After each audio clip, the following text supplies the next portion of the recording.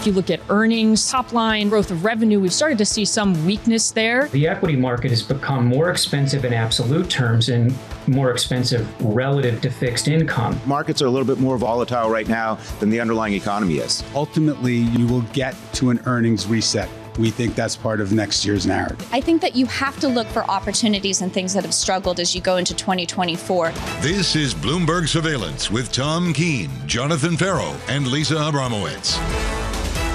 Let's get you to the weekend, live from New York City this morning. Good morning for our audience worldwide. This is Bloomberg Surveillance on TV and radio alongside Tom Keene and Lisa Abramowicz. I'm Jonathan Ferro. Your equity market totally unchanged on the S&P 500. A 1-2 punch to sentiment yesterday, snapping an 8-day winning streak on the S&P. TK, 1 p.m., we had a sloppy bond auction. 2 p.m., Chairman Powell. Oh, Chairman Powell, would you close the door over there, please? Close the door. Close the please, Eric, door. Close the door. I think Close the door. I think he said a little What was more important, the auction yesterday, the comments of the chairman of the Who wants to translate that for people that might have missed it? No? Okay. Door. Okay. Close the door. Was that good? Chairman Powell's address, let's just say, was disrupted by some climate protesters. And he said, close the door. And he politely said, close the door. Did he close the door on the Fed put yesterday? That's the key question. That is the big question, Tom. He left open the door, I think, to another rate move. But ultimately, did he really say anything different to the week before? I think Mike Ferro over at JP Morgan has put it fairly well in terms of what he said relative to market expectations. It reads hawkish, Tom, compared to what the market was looking for, given we're talking about a market pricing in a bunch of cuts in 2024. We had a pullback after 8 days straight up. I think we're doing it. I looked at a lot of technical charts this morning and to link all this in together. And I'm fascinated, Lisa, what you think. Let's get it out of the way right now. Bramo right. Tom wrong. That's what happened here. 30-year auction did matter. But I looked at the technicals, and the yield stayed constrained within the recent pattern. It's not like we had a breakout to a new high yield. We just sort of moved. Look, we have no clue. And I think that was really the conclusion from the past 24 hours, because what we got was an auction that by some measures was the worst on record in terms of the yield that it traded at after the yield that it was trading at before the auction. Okay, so that was bad. A lot of bad internal technicals. Then Fed Chair Powell comes out and says the same thing with a different emphasis that he said before, which is we're going to respond to the data. But this time we might be more hawkish. And everyone says, oh, my goodness, it's different.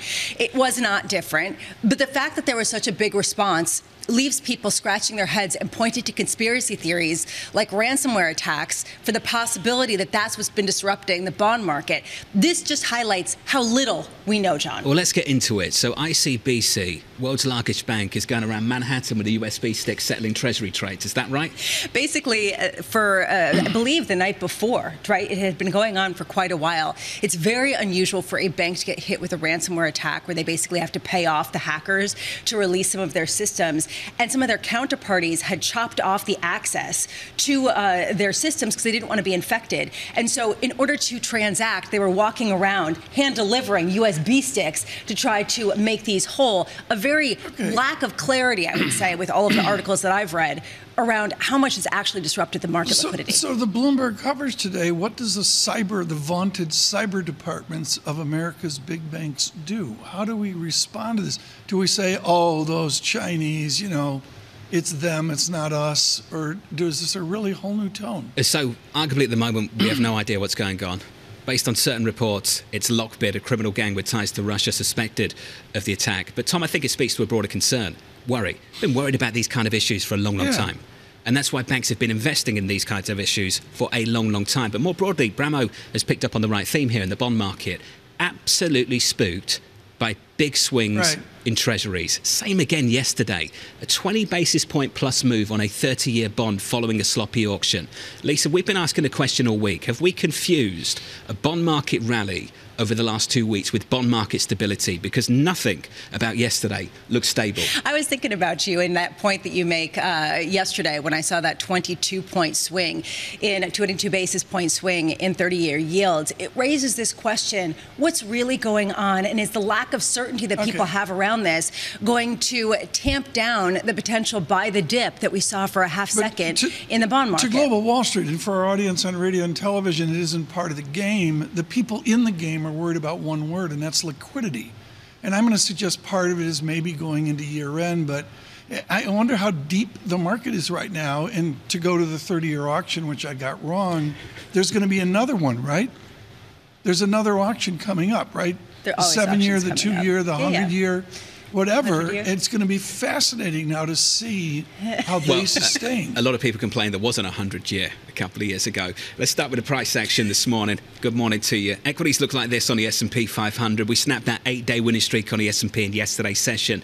As it stands, coming into Friday, we're down just a touch on a week on the S&P, heading towards a weekly loss. Yields are higher by a couple of basis points on a 10-year, 4.64. Looking at crude at the moment, WTI 76. We're bouncing back by 0.9%. I do want to sit on the dollar just for a moment, yes, TK. Thank you. Right, the euro, 106.87. So the euro's bouncing back. As of yesterday, the dollar index was heading for its best week since July. Some dollar strength kicking in against G10, even with this equity move that's developed, Tom, over the past week. Well, it's a dollar move, and I'll go with that. But we haven't talked enough about this. It's my fault, and that we haven't talked about euro-yen. Take out the dollar and look at this odd relationship. And if you'd said a week ago, John, that we'd be popping a 162 on euro-yen, 161.83 right now, that's a persistently weaker yen. And on a Friday, you got to get to Sunday night, the morning in Japan. I mean, when do they finally blink and act? We're way past that looking at euro-yen. As you speak, Tom, euro-yen, session highs on that currency pair. So that's a weaker Japanese yen. Lisa, that currency pair positive by 0.2%. Yeah, we've been hearing about money coming out of Japan and going into the U.S. and going into U.S. bonds in particular. For your auction, they showed up. Raises some questions. Close they might have shown the up. door. Maybe they just, all right, really. 7:30 a.m. Honestly, we've been talking all about Fed speak, and we make fun of all the Fed speakers, but it's not isolated to the U.S. It's all around the world. ECB President Christine Lagarde is speaking today at an event in London at 7:30 a.m. Also at 7:30, Dallas Fed President Lori Logan.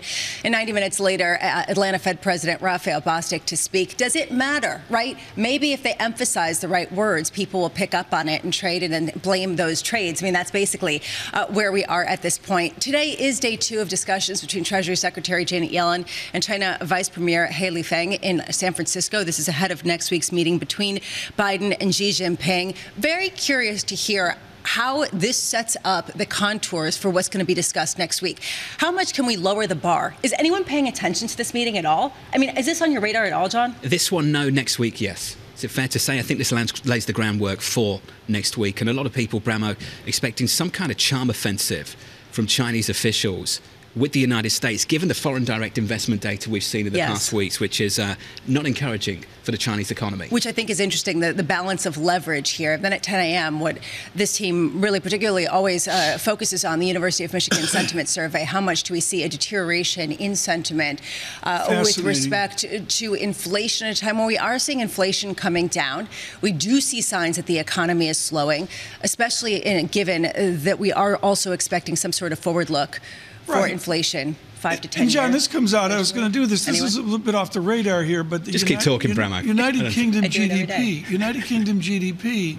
And I loved what Nabarro over at Citigroup said. He said the quality of growth, and that goes to the Michigan survey. What is the quality of growth in America? What is the quality of growth in the United Kingdom right now? And essentially that's into next week in retail sales and CPI. I can tell you right now, the level of growth in America is so much better than the level of growth in Europe. And a lot of people might point towards the fiscal action that took place in the last few years. The price we've got to pay for that, of course, was higher inflation. We're looking for CPI next week. The politics of all of this is absolutely fascinating. We've got a new poll out, Bloomberg News and Morning Consult. Take a listen to some of the bullet points from this. About 3 times as many voters said immigration is their top issue in the 2024 presidential contest as those who said the same about the Israel-Hamas war.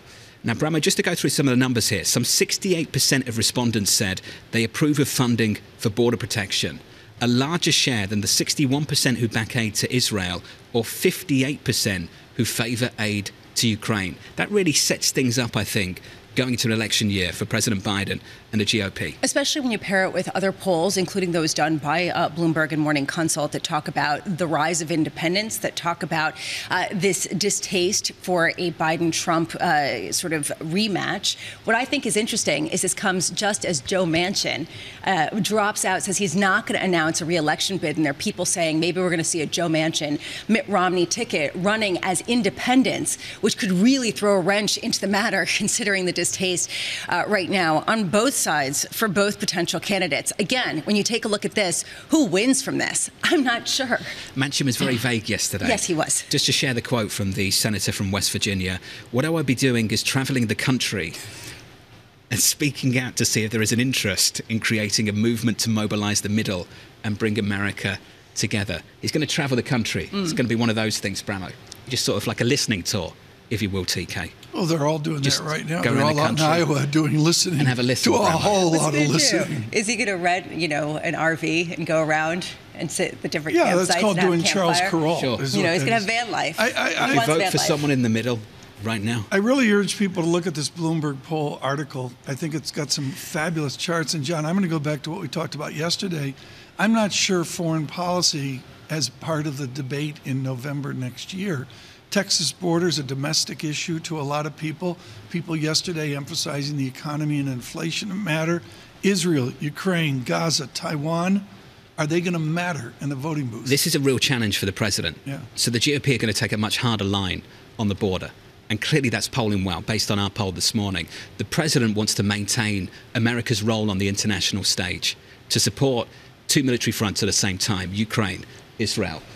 At least clearly one is a lot more popular than the other. Now, again... And that can change, of course it can. Change. And I think that, at this point, it's good to get these sort of tea leaves to understand how things are stacking up and what's important to people. How much this can change, given that we've had 14 narrative shifts in the past 3 days, and the fact that basically the events are transpiring more quickly than we can keep our handle on, gives you a sense of, just the shifting landscape. It is November 10th-ish, and I guess Monday, I'm not even sure what day Monday is, 11/12, but all of a sudden, that break, that moment, November 15th, is on us. To me, that's the end of the business year. The parties start, and there were studies and the outlooks for next year and all that.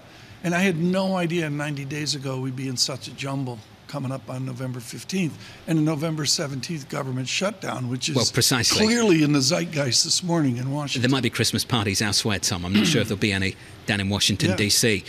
As for 12 months is a long, long time. I keep reflecting on the note that came out from Goldman Sachs and Jan Hatzius in the last couple of days. What if Jan's right? What if Jan Hatzius is right and you get this extension of the cycle, you get a continuation of the disinflation that we've seen so far? What a different story we'd be telling about the US economy, Bramo, going into the November election compared to the one that we're selling right now. I would argue that would be a perfect scenario for President Biden. Of course, who knows? Because, again, all of the other events that come around it. But if you think about disinflation, you think about a strong economy and managing to land this thing, that would actually set him up in a much better position than maybe currently is seen in some of the polls. Hatzius makes it sound easy. He said, the hard part is over. We continue to see only limited recession risk. We expect several tailwinds to growth, an increased willingness to cut even if growth slows. That last point yesterday. An increased willingness to cut even if growth slows. I think this is what Mike Ferro over at JP Morgan is getting at. It's not like the message changed from Chairman Powell yesterday. It's that the market expected something else compared to what it got. And on the math on this, and Ferroli's the one to quote, you nailed that, because the guy from the Booth School of Chicago was out front on analysis of potential GDP. And people like this is important, folks, people like Hatzius and Ferroli are subduing their view.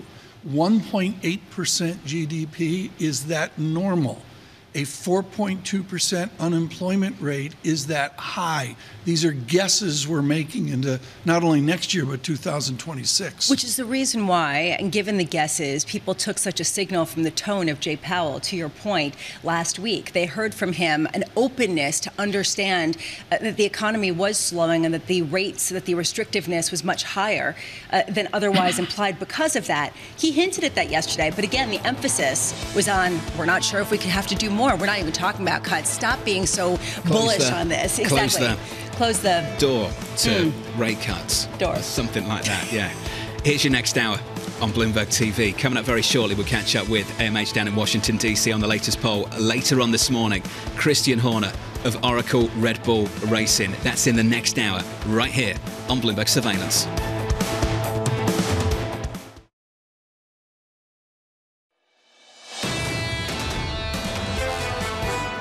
I've made one of the toughest decisions of my life and decided that I will not be running for re-election to the United States Senate. But what I will be doing is traveling the country and speaking out to see if there is an interest in creating a movement to mobilize the middle. I'm going to go with him. Senator Joe Manchin of West Virginia announcing his retirement from the Senate in a video posted on X in the last 24 hours. Wouldn't you like to travel the country, TK? Let's travel the country. He's going to do a Charles Carlton and get the pace there. But the middle thing is, we can go into this with Anne-Marie, but the definition of the middle right now is open to a lot of debate. Hey, that's true. Many people would say the middle has swung right here, and you really wonder, we use the word too much, but the Manchin calculus in West Virginia must be a fascinating story. Doesn't Manchin have a boat? He has a boat, doesn't he? I think he should get a van. I think he should represent the van life movement here in America and embrace it. Seen a lot of those videos. You've seen those videos? Oh, yeah. People convert the van, they tour the country. Exactly. I love that. Organize it in a really awesome way. Get off the grid. Yeah, and then they take pictures and post it on their social media. Yeah, no, they're not quite unplugging, are they? Okay. Equities on the S&P 500, slightly negative this morning. On the S&P, we're pulling back just a touch. We snapped that 8-day winning streak in yesterday's session. Sloppy 30-year bond auction. Chairman Powell just repeating what Chairman Powell said the week before, but ultimately maybe with a different meeting, given the easing that we've seen. It carries a different meaning, apparently. TK, yields higher by a couple of basis points. 464.19 on a 10-year. On a 30-year, we're higher by 3 basis points at about 479. Can we just check out shares of Richemont coming out with earnings a little bit earlier on today? Not great. We're down about 6.8%. I thought this line really stood out for me. I don't know about you guys, but the chairman of Richemont basically saying that the luxury industry won't put up prices for 2 years. So if they've lost pricing power, Bramo, who's left? Well, again, this goes actually to something that we've been talking about a lot, which is, where is the demand coming from? Is it from the middle class people who are stretching, or is it for the wealthy individuals who sense that there's some kind of problem around the corner? Two different kinds of scenarios here. Or is it because of something else, like people moving away from watches? I'm not sure, because we haven't seen it across all luxury. We have seen Hermes post really good results. So on the other hand, it hasn't been consistent. But there are these warning signals across all of the earnings spheres. You can find the pockets, the anecdotes to point to exactly what you're talking about. If you go back and look at the stock charts, they're cyclical like this. There is a cyclical nature where people pull back from luxury. But to your point, Lisa, we say luxury where there's actually 4 or 5 subsets of luxury. Richemont, like Kering, hugely challenged with Gucci right now, they're across a set of those subsets. They're in 3, 4, 5 universes, where you mentioned Hermes, which is just choosing not to be in those lower-level luxury subsets. Lots of complaints about entry-level leather goods and the like across luxury, Tom, not doing as well. Also, you mentioned the watch business. The pandemic watch boom is over. It's just... I mean, the way we look at this, folks, is we look at Lisa's closet. It's full. Anne-Marie Horton's closet. Well, you can ask AMH personally about that. She's got closets in all 4 districts of Washington. Ask Anne-Marie if the Balmain boom is over. We'll ask her right now. Let's do this. We're going to conflate 2 stories together here this morning. We have a wonderful Bloomberg poll, some real acuity about where we are 12 months out from an election, and also, of course, Mr. Manchin's comments from West Virginia. Joining us now, Anne-Marie Horton, Bloomberg luxury correspondent in Washington. Let's get that out of the way, Anne-Marie, right now. Is luxury so yesterday? Is it over in Washington? I don't know if it was ever alive in Washington, but there is a sale at the moment, private sale, if you know who to know, at Balmain. So you can go check that out. There we go. It's not far from where you live. Your weekend shopping with Anne-Marie Horton. Anne-Marie, I want to conflate these two together. I've got Joe Manchin, who has lived 50% votes in West Virginia from the special election of Robert Byrd, 53% 8 years ago. Just to cut to the chase before the poll chat, did he make this decision because he really thought he couldn't win? I think that's part of it. If you look at a recent Emerson poll and you have him against Republican Governor Jim Justice, he's trailing by about 13 points. So this was going to be an incredibly challenging race for him. And he's already flirted with the fact that this was going to be the end of his time in the Senate. He's talked about the fact that he does think there needs to be a conversation about the middle, but also you have to look at the reality of what he's facing in West Virginia, and that was likely going to be a defeat. Gregory Courtney and Marlo writing up our poll piece. It'll be talked about, I know, across all of your world today. Is there a middle in our Bloomberg poll, or does it show this mass polarity? Is the Joe Manchin middle out there in the Bloomberg poll? Well, there absolutely is, because there's one key finding when it comes to RFK, and that's that he is taking from both. When you look at 2020 voters, he's definitely taking from Biden. But when you look at how voters feel right now, he is attracting Democrats because of his name cachet, right? He's a Kennedy. But he is also attracting Trump voters. And that has a lot to do with the fact that he is a a lot of dialogue over the past 2 years when it comes to COVID-19 and this anti-vax movement. So he has 10%. He has obviously a ton of name ID and recognition. But there is this idea of what we're calling, quote, double haters. And that's about 19% we're seeing in our poll. And that's people who don't like the current president, Joe Biden, and definitely don't like the former president, Donald Trump. Double haters. I love that. I think we're going to have to use that. There is this question as I look through some of the poll results about how President Biden could turn this around. We have a year left. Is there some material policy projection that you can hear about from the Democrats coalescing around the border, some sort of bipartisan agreement to try to deal with some of the problems that people are highlighting? So I think there's two things that stand out here. One is that overwhelmingly in this poll of swing state voters, they want to see more being done at the southern border. It's 68% to 20% in terms of 20% disapprove of what's being done. When you look at the disapproval across things like Israel, Ukraine, that number is more. So what you're seeing here is that not a lot of people really want to see more work being done on the southern border. But Biden has put this all together in one big bill, and potentially because people are less concerned about, say, what's going on in Ukraine or China at the moment, that they are fine with having these separate bills, what we see Republicans are trying to do. I'd also note that this is a hard line for the president to walk right now, because still in our poll, like our poll showed last month, the economy rates number one. More than 40% of respondents say that is their top priority. When you look at the foreign policy concerns, 1% care about China, 3% care about what's going on in Israel. So immigration, the economy, abortion, those are ranking much higher in this poll. And can I just ask a stupid question? Is it, when we talk about economy, are we just talking about inflation? Well, that's what people are feeling, because the data shows that there's a lot of other optimism happening in the economy. This administration continues to use the superlative that for 21 months, the unemployment rate has been below 4%. That is a huge achievement, and that shows that we do have a very strong labor market. But time and time again, what people are concerned with is price of gasoline, price of groceries, their price of rental insurance that spiked over the summer. Mark Zandi in September came out and talked about the fact that before the pandemic, where prices are now, an average family that is making medium income is paying $734 more. And that's the problem with what the president is saying. The economy is doing better, and people are just not feeling it. MH, how frustrated is this White House with these polls? Very frustrated. The president was asked about it yesterday, and he says, you're just looking at CNN, you're just looking at New York Times. Well, this is our second Bloomberg News Morning Consult poll that focuses on the states that matter. These are the states that win elections. I think what the White House feels right now, or the campaign feels right now, is that Tuesday they had a great night. But Tuesday was all about abortion. And is that going to be top of mind of voters come November of next year? These are very interesting races. In Virginia, Glenn Youngkin made it about a 15-week limit. In Kentucky, it was kind of a unicorn governor race. And then in Ohio, it was specifically about abortion. And when you have Roe v. Wade being struck down by the Supreme Court, it means that the states are looking at abortion. So these were very state-specific issues.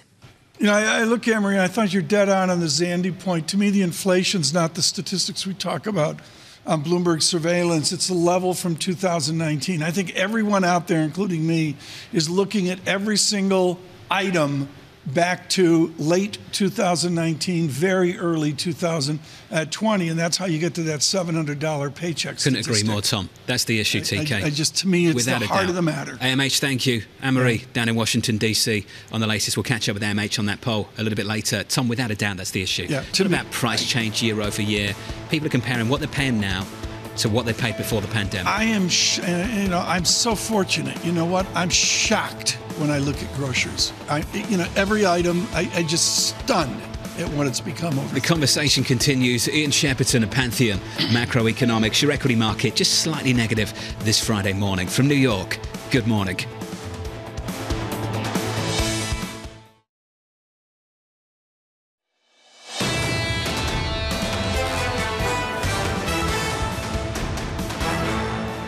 You're almost there. One more trading day to go. On the S&P 500, we look like this going into the weekend. Equity futures pulling back just a touch, down 0.1%. On the Nasdaq, down by 0.2%. Yesterday, snapping an 8-day winning streak on the S&P 500. We had 9 days of gains on the Nasdaq. Responsible for the move higher.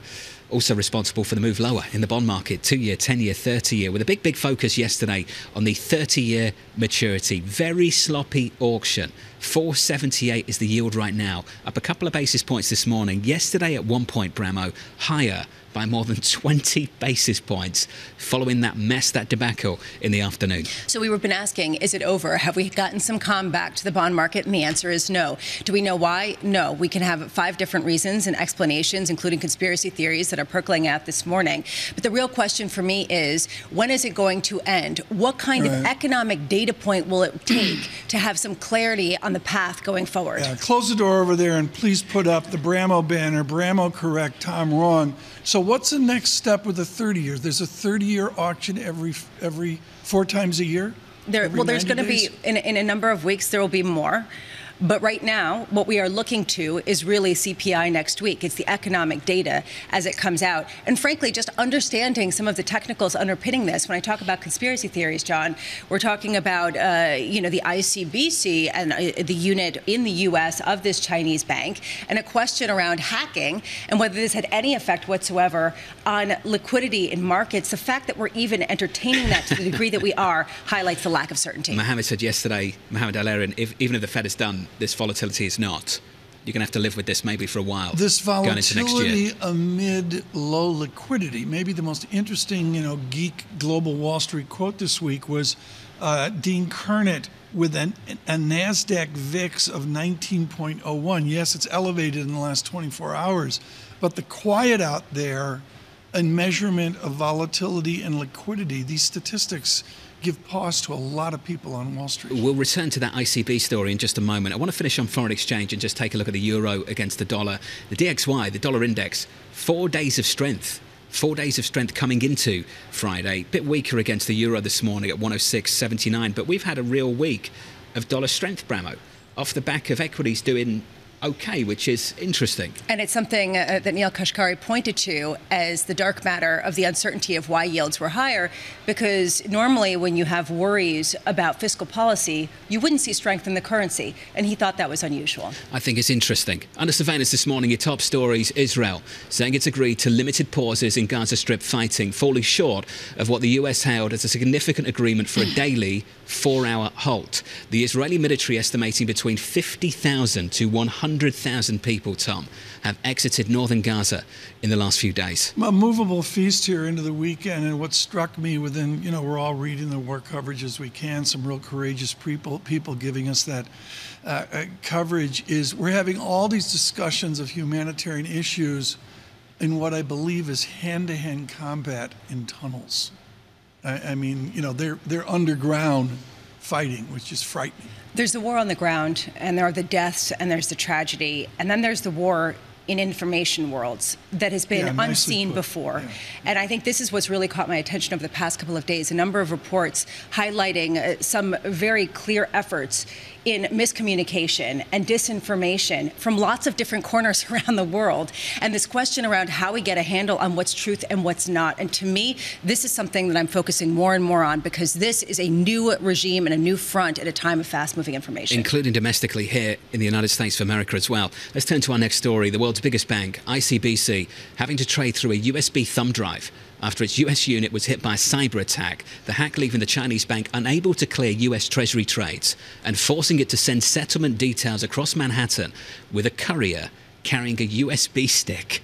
Lockbit, a criminal gang with ties to Russia, suspected of launching this attack, Lisa. And to your point, given how spooked people were yesterday afternoon by that sloppy 30-year bond auction, some people trying to work out whether this contributed to that mess. And we have no clarity on that, to be very clear. Very little. And this hack had shut down some of the systems as early as later on Wednesday night. So this would have affected trading volumes earlier in the day, ostensibly. Again, the details are lacking, in my opinion. The details are lacking here, but isn't the arch issue of any bank, of any nation, do they pay these criminal actors?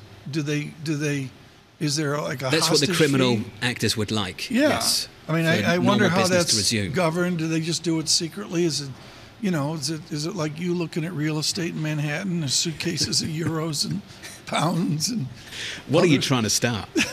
Just for the record, I rent. He's not out there. There are no houses in my name. 1-2 punch to sentiment yesterday. 1 was that sloppy bond auction. 2 was this. Fed Chair Jay Powell warning the central bank won't hesitate to raise rates.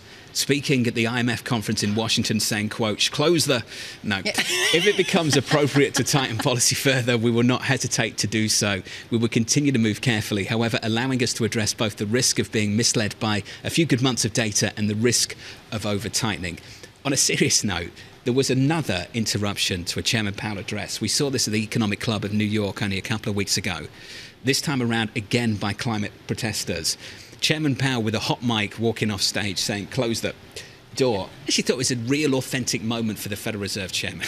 100%. So tightly scripted all the time. And then you actually get to see just a reflection of the emotion of the guy. Incredibly frustrated. You turned up to deliver an address, be part of a panel, and then that happens. But do we have a new level of protest now, invasive? I actually personally witnessed the thing I was doing with Michael Froman, now running CFR. He was with the government in public service, and we had protesters within 6 inches of us before. I mean, I've been on the stage afraid. Their faces were this far from me. Honestly, I think that he doesn't come out looking too bad because his frustration is so relatable. I think what his comments really highlighted to me also responds to something that we've been talking about. Our Fed officials going to come out and try to tick by tick jawbone the market into tighter or looser financial kind of conditions. And that's essentially, yes, what data? Are they looking at bond yields? Are they looking at stocks? Are they saying, now things are getting a little hot. I don't know, pump the brakes. We're going to get to our guest now who's going to help us with this debate. Ian Shepherdson is fabulous, chief economist at Pantheon Macroeconomics with a real focus on China macroeconomics as well. Ian, I love your phrase. I'm going to steal it from you. The royalty check will be in the mail to pay for the Newcastle tickets. We're looking at our pending immaculate disinflation. Is our immaculate disinflation in place right now? I think it is, but I'm not surprised that Chair Powell is not yet ready to say so in public. The remarks he made yesterday were kind of a slightly more amped up version of what he's been saying for a while, which is that, the recent data have been good, but they're not yet definitive. And I think they're very nervous about declaring victory and then having to undeclare victory. My guess is that wouldn't happen. I think actually this disinflation is pretty deeply embedded now. But this is a Fed that really made a hash of things with the great transitory fiasco.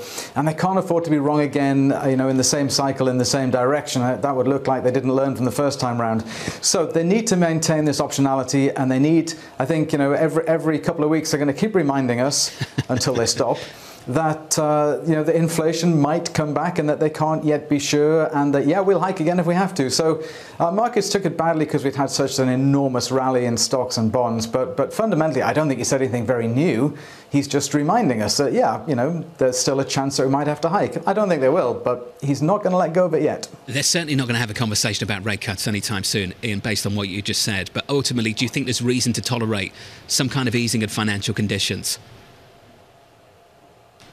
Yes, I do. I mean, I'm not at all concerned that the easing of financial conditions in the last couple of weeks is somehow dangerous or that it's going to spark any sort of resurgence in inflation, because I think the underlying disinflation forces are pretty deeply embedded now across the whole US economy. And in fact, that applies in Europe and other places as well. So I'm not too worried about that. But maybe it just went a little bit too fast for some people at the Fed. There are still some hawks there. And of course, Chair Powell, has to juggle the views of a fairly wide spectrum of opinion across the FOMC. So he just wanted, I think, to dampen things down a little bit. And of course, they've said over and over again that they're not talking about cutting yet. Well, no one thinks they're going to be cutting yet. But the real question to me is what they're saying maybe in 3 or 4 months' time, if we get more good inflation data and more soft payroll numbers and more lower wage gains numbers, then, then the conversation will shift. But I think Chair Powell is very keen right now on not letting that conversation happen in a way that he would consider to be premature. And maybe more messy bond auctions as well. Ian, let's talk about it. Michael Schell of Market Field Asset Management sat in this chair just across from me a couple of weeks back, and he talked about what was happening just in terms of supply coming to market and the way the bond market was responding to it. And he suggested, Ian, that maybe this Federal Reserve might have to move away from QT. Ian, what's your view on that now, given developments in the last 24 hours? Yeah, I don't think we're quite at that point yet, but there's no question that the QT question is something that I'm hearing increasingly from people in markets. How much longer can they carry on taking 20 billion out every week, over $1 trillion a year at this steady pace when the funding requirement is still pretty big? And as you said, we've had messy auctions, and I'm assuming there'll be further messy auctions in our future. So far, the official line is that we're just going to keep doing the QT for the foreseeable future, but I'm not sure how long that can hold, and I wouldn't be at all surprised to see a change in the spring. But again, not yet. They're not prepared to make the change yet, as far as I can tell. Well, do you get the sense that this is a liquidity issue, or do you get the sense that there is a profound uncertainty around the economic trajectory of a soft landing, a hard landing, or reacceleration that we could see in the economy? It's both. It's both. I've just spent the last couple of weeks talking to a large number of investors, large and small, private funds, hedge funds, banks, the whole sort of array. And the message I'm getting back from them is very clearly that there is still a huge spread of views. People are all across the spectrum. There's no consensus as to where we're going with growth and inflation. I'm talking to people who are adamant that inflation is dead forever, and others who are adamant it's coming back by tea time. So there's a lot of disagreement within markets, and that generates volatility, especially when you've got low liquidity. And I just don't see this going away. It's going to be with us for a while.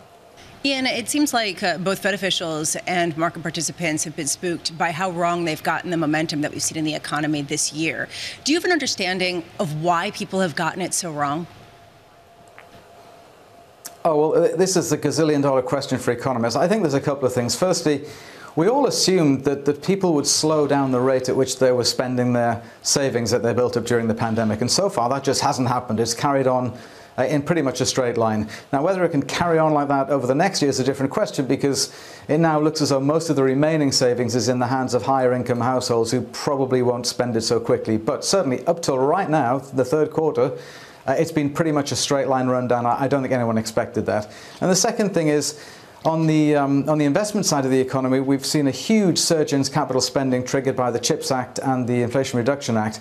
Now, that also looks like it's flattening off now, but non-residential business investment in structures, those chips factories mostly, 23% annualized rate in the first half of the year. That was astonishing. So these have been pleasant surprises, but playing it forward into the next 6 months, I think there's much less chance of seeing that story repeating. With the San Francisco meetings coming up, Ian Shepherdson, with Pantheon's focus on China, is the glass half economically full for President Xi in China? Does he have a legitimate 5% plus GDP economy? No, he doesn't. And he isn't going to have that for the foreseeable future. The problems in the property sector are still extremely deep. We're now coming into starting our second year of deflation in PPI for manufactured goods. There's huge excess capacity there. They're not willing to do very large stimulus. They're sticking with this kind of targeted line and hoping they can kind of dampen the impact of the property catastrophe. And we've now got consumer deflation as well, mostly food prices, but nonetheless the signal there is of an economy where growth hasn't reached any sort of takeoff point. But it's unlikely to do that. The problems of the Chinese economy run very deep, and they go way beyond just the business cycle. They've got demographic problems with a shrinking population. And of course, they've got political problems as well, because President Xi is scaring away capital. He's scaring away innovators. He's scaring away inward investors. And all of these things at the margin are going to crimp and constrain China's economic growth for a very, very long time. So, returning to that sort of 5% plus story, you might get the occasional bounce, but it's going to be a big struggle. Ian, thanks for the update. Appreciate it. Ian Shepherdson of Pantheon Macroeconomics. Picture this, the year is 2023, and the world's largest bank is going around on a moped with a USB stick, settling treasury trades. Team coverage of ICBC up next.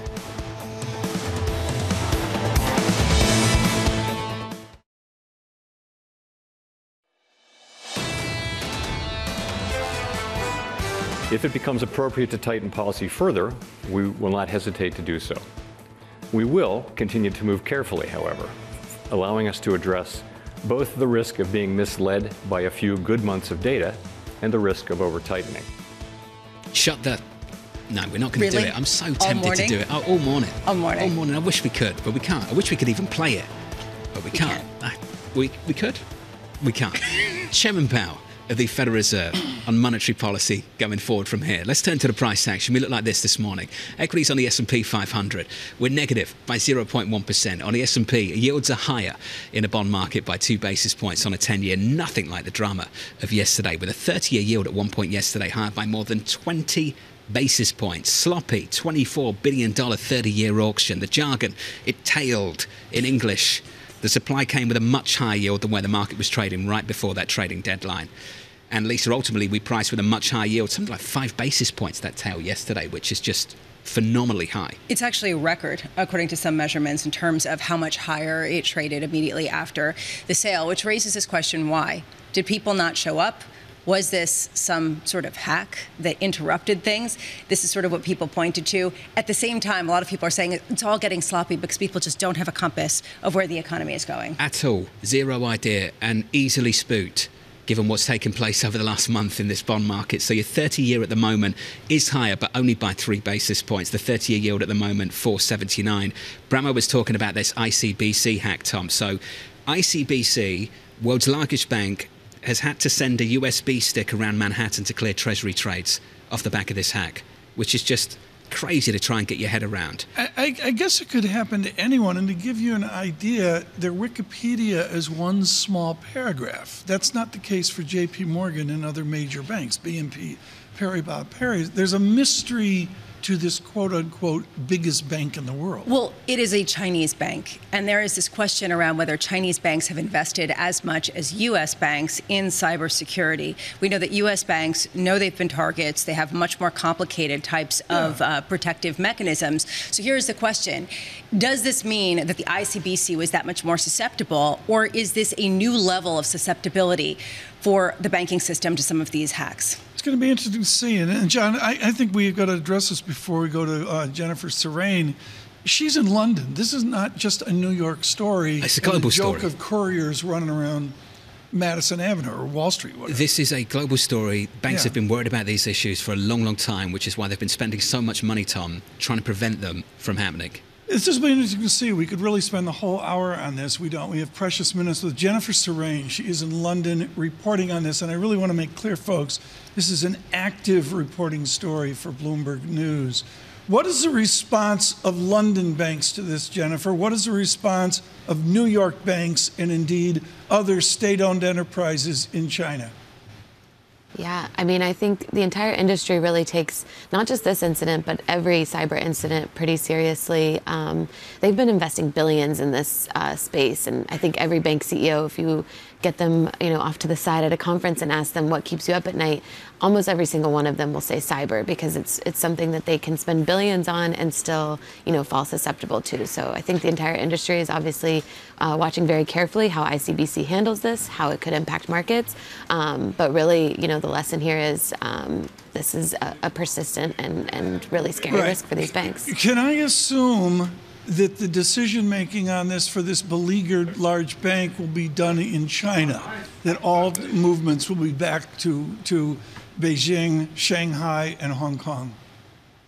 So they've made clear in statements that they've put out that this is only affecting this one U.S. unit and that it hasn't yet affected other divisions. But they are apparently reaching out back to their home office to make sure that this doesn't spread from here and really trying to make sure that the effects are limited and contained to where it's already hit. Do we understand the mechanics of what actually gets getting interrupted here? That basically, my understanding is counterparties closed off their connections with the U.S. unit of ICBC in order not to get infected with the virus, which raises this question of how ICBC delivers and closes some of the transactions that it's gotten orders on. Is that kind of what is going on here? Yeah, no, I think that's exactly right. And I think, it's interesting because that is generally the response we see from banks is as soon as they've identified a risk in the system, they try to close themselves off from that. And so that was why you saw a lot of folks yesterday during the Treasury auction kind of citing this incident as why it might have been so sloppy, as you guys said earlier. Although it wouldn't affect the number of people, particularly those from China, that would be coming in to look to buy those treasuries, right? Ostensibly, those transactions would still at some point come to the fore, even if it's on a USB stick, going to another bank. Do we have a sense of whether this actually has prevented Chinese buyers from coming in and transacting in U.S. treasuries? Yeah, I think there were a lot of market participants that pretty quickly hit back on the idea that this was the sole reason behind yesterday's, auction activity. And so I think we're still trying to get a sense of just, how exactly those trades will ultimately be handled. Does this actually end up, really fundamentally changing the way those trades are handled going forward? So I think we're still kind of in the information gathering stage on that one. Do we have a sense, because my understanding is that the shutdowns or interruptions really began Wednesday evening, heading into Thursday's trading hours in New York. Do we have a sense of whether the volatility had been increased or whether there was any strange activity affected in markets from a liquidity or purchasing standpoint ahead of that auction? Yeah, I mean, I think there's been a lot of market participants kind of pointing fingers, and so it's hard to kind of nail down. It's sort of a chicken and an egg situation, if you will. Are people just pointing to this because they know it's a known entity out there, or is it some of the sentiment issues that we were talking about earlier? Jennifer, who are these guys? Who is this bot? Who are these people? Do we have any clue, or is it just a complete mystery? No, I think so. Our sources are telling us that this is the result of Lockbit, which is a pretty well-known criminal gang with ties to Russia. They were actually the ones that were behind the ion trading hack that happened earlier this year in the UK. And so to your point earlier, this is definitely not a U.S. issue or a China issue. This is a global issue that every single financial services firms, be it banks, be it market makers, be it technology firms that just underpin these different markets, this is something that they're all really paying attention to and are all at risk of. Jennifer, just to wrap things up, when things like this happen, are other companies, other clients nervous about doing business with the banks that are under siege in a moment like this? I think certainly. I mean, I think there is something to the idea that you don't want to make a bad situation worse. And so we'll see how these banks kind of tread carefully today. But absolutely. I mean, a lot of these banks are, getting together every month in different DC forums and doing a lot of information sharing around the risks that they're seeing. But there's really not a good international standard setting body for that kind of activity. It's very much like country by country based. And so I'm sure that this will, call into question whether or not that needs to be a more global effort. Jen, appreciate your time. As always, Jennifer Serene there of Bloomberg out of London this morning on the latest, just this crazy story that's developed in the last 24 hours that ICBC is basically under attack by what could be Lockbit, which is a criminal gang with ties to Russia. This is what is suspected of the attack at the moment, Tom, which has led them to struggle to settle trades and send around this USB stick around Manhattan. Well, I get the USB crazy. stick. That's a theater right now, but I would defer to someone like Dan Tannenbaum, who I think has really got some experience here. And my question is, do the budgets that we spend, the millions of dollars we're spending on cyber, are we just holding meetings to hold meetings, or are we actually getting something done? To me, that's sort of the question this morning. Well, you can get something done, but it's sort of this chicken and egg, this sort of game that you've got to play. You've got to advance faster than the perpetrators advance their technology to potentially hack you. I'm just thinking that, if I were advising some children who have any capacities whatsoever in cybersecurity, it might be a good industry to go into because it doesn't seem like it's going away. You speaking to your kids? I'm not speaking to anyone. They tuned in this morning. That's what that's about. Listen up. If you're looking for something to blame that weak Treasury auction on, a lot of people feel inclined to blame it on this, Lisa. I think it's far too soon. We do not have the details before we can jump to that conclusion. It's out there.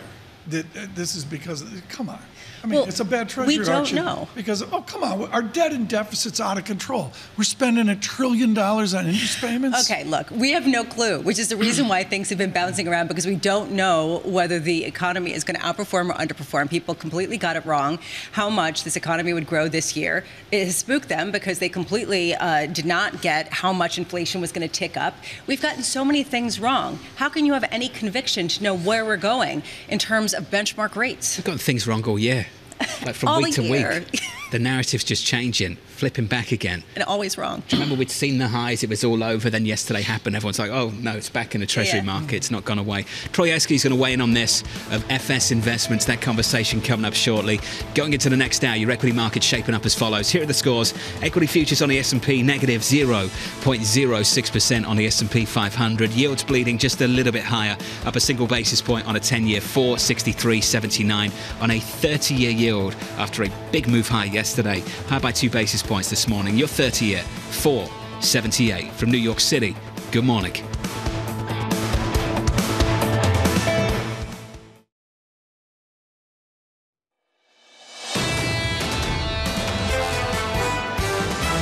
If you look at earnings, top line, growth of revenue, we've started to see some weakness there. The equity market has become more expensive in absolute terms and more expensive relative to fixed income. Markets are a little bit more volatile right now than the underlying economy is. Ultimately, you will get to an earnings reset. We think that's part of next year's narrative. I think that you have to look for opportunities and things that have struggled as you go into 2024. This is Bloomberg Surveillance with Tom Keene, Jonathan Ferro, and Lisa Abramowicz. The longest winning streak in 2 years is over. Live from New York City this morning. Good morning for our audience worldwide. This is Bloomberg Surveillance on TV and radio alongside Tom Keene and Lisa Abramowicz. I'm Jonathan Ferro. Your equity market on the S&P totally unchanged. Down and down hard yesterday. TK, pick your poison. Do you want to blame Powell? Or do you want to blame that soft auction yesterday afternoon? I'm going to blame Powell. That's where I'm going to go. But I think the auction was of value. And as I've said all morning, Bramo was right. I was wrong on the auction. But you know what, John? I'm going to blame Powell and the idea that he pulled back. But, you know, this morning I got a VIX, John, of 15.32. And we were 21 a worried cup of coffee ago. So, you know, even with the one-day pullback, it's remarkable where we are. I'm going to blame the auction. I think, once again, spooking equity investors, developments in bond markets. Lisa, to see that yield move higher by more than 20 basis points following that auction speaks to how nervous people still are about fixed income. And the lack of certainty around benchmark yields and where they're going to end up. I also think it's interesting, as you pointed out, bonds leading stocks once again. Stocks were kind of range-bound and suddenly, boom, down 0.8% on the heels of the bond yields going up. Bond yields are in control, and that is unusual. I do not agree that stocks are range-bound. I think there's a lot of strategists really reassessing yesterday, okay, fine. But this move, this 8-day, was it an 8-day move? 8-day winning streak. 8-day winning streak. The character of it was somehow different. I'll let the strategists explain it to me. I really want to know what John Golub thinks of this, you know, for an example over at UBS. Inspired by a bond market move, though, Tom. For yields to come from 5% to a break of 450 on a 10-year maturity, and then, Lisa, further out the curve to be spooked again at the long end. And we said at the start of the week that's where the test would be, not in the 3-year, further out along the curve on 10s and then 30s. And it was that 30-year auction yesterday that really got things going in the wrong direction for the equity market bulls. And you could say it was Jay Powell, but he basically said the same thing. You could say it's because people aren't necessarily coming to market because of hacks or other things. Very unclear. We don't know anything about that. What this highlights, again, is what Mohamed El-Erian said on your show yesterday. The volatility is going to continue until we have more clear direction. I don't even understand what's going to give us that direction, because even Fed Chair Jay Powell is saying we could get this head fake. We've gotten a head fake before. Transitory might have been a head fake. Well, as Mohamed said, the volatility continues even if the Fed is done. That's an important point. If you're just joining us, welcome to the programme. Equities almost totally unchanged on the S&P 500. We snapped that 8-day winning streak on the S&P, the longest winning streak in about 2 years on the S&P 500. Okay. We did that yesterday. Day 9 would have been really rare. You'd have to go all the way back to 2004, and we just missed out. Yields are higher this morning by a single basis point. Lisa, the 10-year, 463.40. We talk a lot about Fed speak. We do get Fed speak today. We also get ECB speak, 7:30 a.m. ECB President Christine Lagarde speaking at an event in London. She arguably has a harder story to tell with some of the declines in the economic momentum over there. Also at that time, we get Lori Logan of the Dallas Fed, and at 9 a.m. we get Raphael Bostic of the Atlanta Fed. Today, next week, we're really going to be focused on this, and this is kind of going to be laying the groundwork. It's day 2 of discussions between Treasury Secretary Janet Yellen and China Vice Premier He Lifeng in San Francisco. Biden and Xi Jinping are going to meet next week. Key issue for me, and I think that you touched on this well earlier, John, when you were saying, where is the balance of leverage? Is this going to be Xi Jinping trying to basically court the U.S. and some of those businesses to come back? Data point. Foreign direct investment. Dreadful. Into China. The meeting I'm actually more interested in is the meeting between the Chinese leader and business leaders in America. Can they really calm things down, Tom, and send a consistent, predictable message out of China to allow that money to return? After the photo op and the Chinese takeout in San Francisco, what's going to be that message? I'm lost. I don't know what the message is going to be. How do you create certainty of policy at a time to try to get foreign direct investment to turn positive after turning negative for the first time on record? I'd be more strident than that, sitting at the Mandarin Hotel in the Central District of Hong Kong. Can you give us back the Hong Kong we knew? And the answer is they have no interest at all. In the meantime, how do people feel? And that's really what we're going to be watching. I feel great. I feel really glad that it's Friday. Have you told the University of Michigan how I feel. How you feel? I call him up. I say, hey, I have feelings. Please call me. I want to talk about my feelings. 10 a.m. People are going to be sharing their feelings. The University of Michigan Sentiment Survey. The question is whether it's going to be highlighting this frustration with how high the bills are at grocery stores. Also, the 5 to 10 year inflation projection, which doesn't matter until it does. If it ticks up and sort of coheres with this volatility we're seeing in bonds, maybe that will actually, spook markets more. John, we got to get to Troy, but quickly here. They're out with rents and rental change in New Jersey. Jersey City is as expensive as Manhattan. That's the new Miller-Samuel report. I was just thinking about the small print in the press release that might come out later. We did accidentally call Lisa Abramowicz, which did skew the results negatively. Troy Gajewski joins us now, Chief Market Strategist at FS Investments. Troy, wonderful to have you with us on the programme. Let's start with fixed income. Did we confuse a bond market rally for bond market stability? Yeah, so, first of all, humility is in order for any forecaster right now. But so much of this cycle, whether it's rates or equities, is there's market price action, and then there's narratives that follow that price action. And, if you think of the way yields have gone higher this cycle, we've got to 3.25 for a picosecond, rallied back. Then we got to 4.25 for a nanosecond. And Tom, you really like this one. We got to 5 for a femtosecond and then rallied back hard because the positioning was so bearish. And so we came back down hard, and then the narrative builds that, we've reached the peak in yields. And then, of course, you either have a bad auction or you have Powell pushing back and, you have a 20 basis point gap higher. The geek from MIT is 10 to the -9 this morning. Troy Gajewski, let's go to the reality. Get out the calendar. Everybody's got to catch up. I'm going to give credit to Goldman Sachs, a chart on how hedge funds were out of the market before our 8-day rally. You talk about the edge. You own the word alpha. How do we create alpha? Not the year end. How do I create alpha out to the summer of 24? Well, so I think in a time like this, most of your positioning should be in what we refer to as Northwest Quadrant strategies of the efficient frontier, where you have lower vol, you're maturely accepting consistent returns. So, there's a few areas we've been focused on heavily. One would be prepayment sensitive RMBS, because given where yields are today, there's going to be incredibly low refi activity, really as far as the eye can see.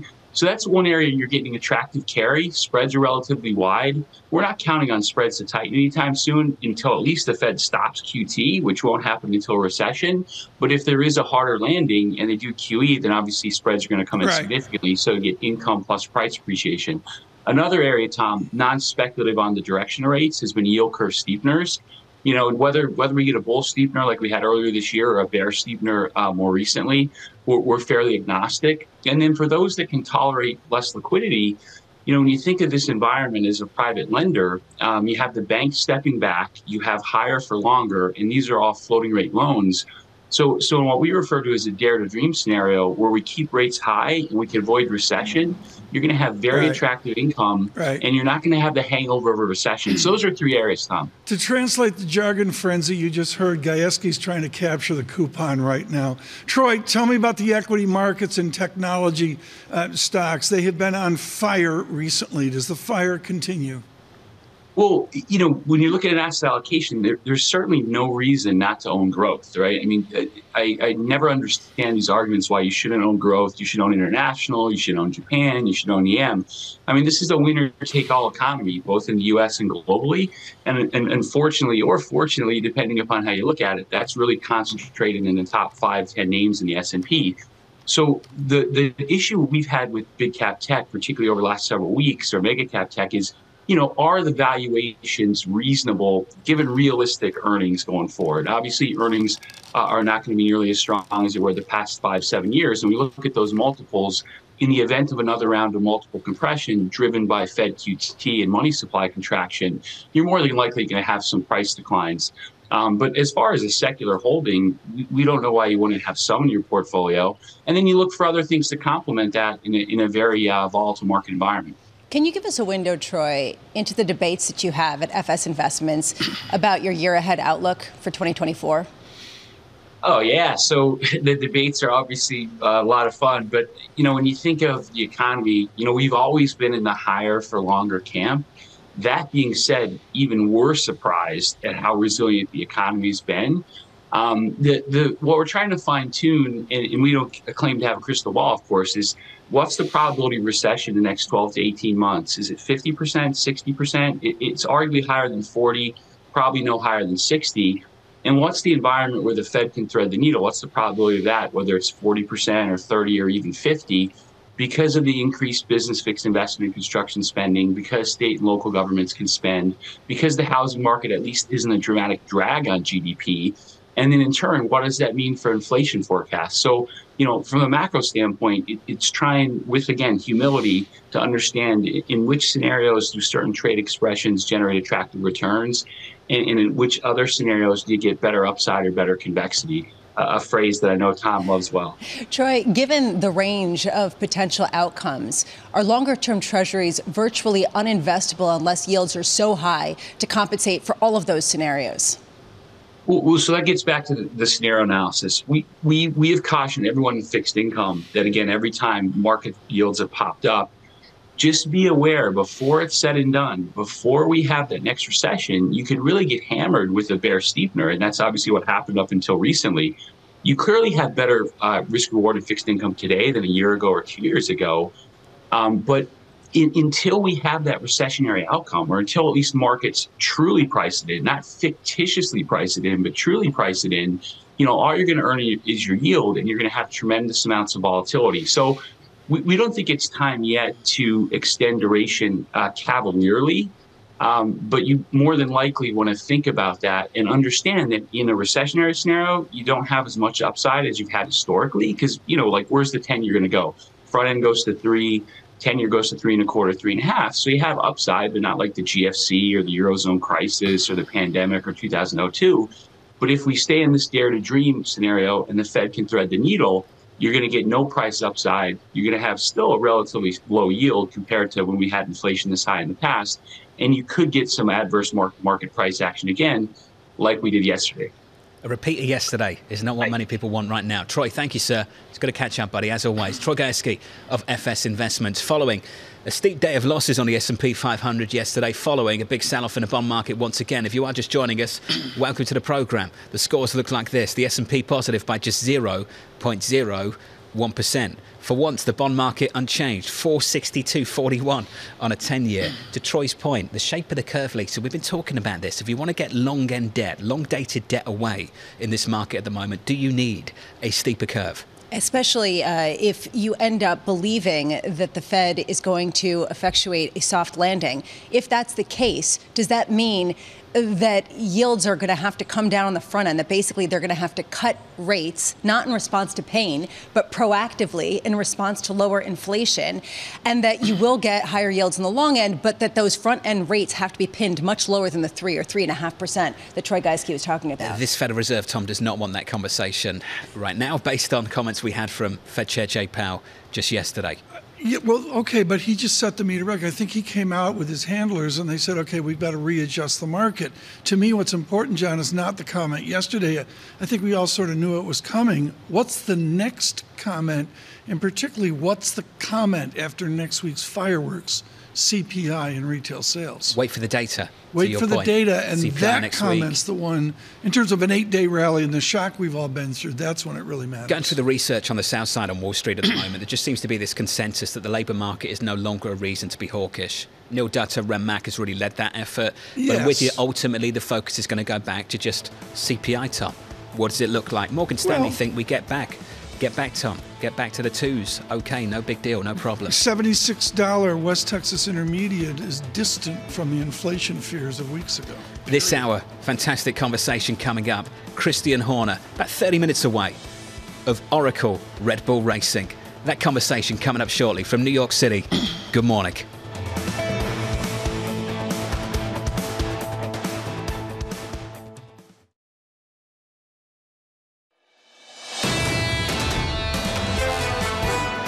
I've made one of the toughest decisions of my life and decided that I will not be running for re-election to the United States Senate. But what I will be doing is traveling the country and speaking out to see if there is an interest in creating a movement to mobilize the middle. Senator Joe Manchin of West Virginia announcing his retirement from the Senate in a video posted on X in the last 24 hours. TK, greeted by surprise. Are you surprised by this? I wasn't surprised by this at all. I wasn't surprised by it all as an amateur, but I'm listening to the pro, Anne-Marie Horton, in the last hour, who made clear to me there was no surprise here, and that he was a significant number of points behind in polling against said Republicans in a very Republican state. So what's the question, 2024 or 2028? Is that essentially what's going on? And then is this basically a Mitt Romney, Joe Manchin ticket? Because this has sort of been the speculation on the street for a little bit. To those younger, show me a third-party effort that's worked. It's just from Perot on, it's just been a challenge. It's just a struggle in this system. I've got great respect, John, in the United Kingdom for the Liberal Democrats. I mean, at least, I don't even know what the difference is between the three parties, but the answer is, hey, at least you got three parties. I've never met a bigger fan of the UK system than you. What's a Liberal Democrat? Where do they fit in? Somewhere in between. Tom Keene. In between. Somewhere in between. Well, that's what Joe Manchin, seriously, that's what Joe Manchin's looking for. He's looking for the in-between. It's something in between. Yeah. On certain issues. The middle. Let's get to the latest poll, shall we? Please. Bloomberg News Morning Consult. Swing state voters see US-Mexico border security as a greater priority than the foreign policy crises that are increasingly dominating the president's agenda. Here are the numbers. About 3 times as many voters, Tom, said immigration is their top issue in the 2024 presidential election. We need perspective on this right now, folks. Wendy Benjaminson joins us with all sorts of poll experience. Wendy, you're the right person at the right time here. When we go in the voting booth after Labor Day, after the October dash, when we go in the first Tuesday of November, what do we care about? To me, foreign policy never is what we care about. Am I right? Absolutely right, Tom. Foreign policy never wins elections. But right now, the Biden administration is absolutely consumed with the Israel-Hamas war, as well as fighting with Congress to get more funding for Ukraine, while Republicans are saying, fine, but let's fund the border. Well, it turns out that voters in the swing states, the 7 swing states that Biden needs if he wants to win re-election, are saying, now, a majority of them did say, we want more funding for Israel and we want more funding for Ukraine. But 2/3 of them said, we want funding for the border and to secure the U.S.-Mexico border and to do something about immigration. So the administration is really going to have to, perhaps pivot and come up with a way to address those critical voters' concerns. Wendy, I have the clearest memory of the celebration of the George H.W. Bush primary win and them dashing up the road at Killington, Vermont, certain they were going to win. The bandwagon was underway. And then it was the economy stupid. Is this going to be about the economy, or is this the culture war election? I think it is going to be about the economy if the candidates listen to the voters. Now, while they did prioritize border security, 41% of these swing state voters say the economy is their top issue. And so if they focus on school boards and, other sort of culture war issues like that, it will lose. The one sort of issue that falls under the culture war umbrella that is clearly winning elections, as we saw earlier this week, is abortion rights. A majority of Americans want abortion rights, and the Republican Party lost a couple of elections this week because they focused on restricting abortion. Wendy, do we have a sense of whether there are more swing voters than there have been in the past? I think there probably are because, as my colleague Josh Green wrote this week, along with Nancy Cook, nobody wants Biden and Trump. So, we call these the double hater voters. They don't want Biden to be on the ballot and they don't want Donald Trump to be on the ballot, which is why a guy like Robert F. Kennedy in our poll is gaining double-digit support. So, yes, I think, disenchanted, disillusioned, all those words are what describe the electorate right now, a year out. Tom was saying earlier that typically independent running mates don't actually gain any traction in general elections, that the independent candidate for presidents have always just taken votes from one party or another. Is there a sense, Wendy, as Joe Manchin does his van life around the country, is there a sense that this time is different, that there is enough of a critical mass of swing voters that an independent candidate could actually gain traction? I think that could be true because of the double haters I described. The trouble is that a guy like Joe Manchin, with a D behind his name and sort of the character he is, will tend to pull more votes from Joe Biden than he will from Donald Trump. That would damage Biden and probably split enough Democratic votes for Trump to win. Now, Robert F. Kennedy is more interesting because our poll showed that right now he is pulling equally from both Trump and Biden voters. So he, unlike Ross Perot, as Tom mentioned earlier, would be sort of a non-starter. But I think Manchin could have an effect if he decides to run for president. Right. I think he might be too old. He would be 80 by the time 2028 arrived. So I don't think 2028 is in the cards. But he could.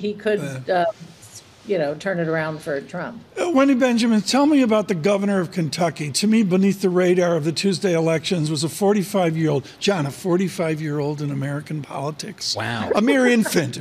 The infant from Kentucky. This guy has political heritage. Maybe he's a Democrat that climbs on board. What do they do with Bashar of Kentucky? Well, he was extremely popular, and you're absolutely right. This is Mitch McConnell's state.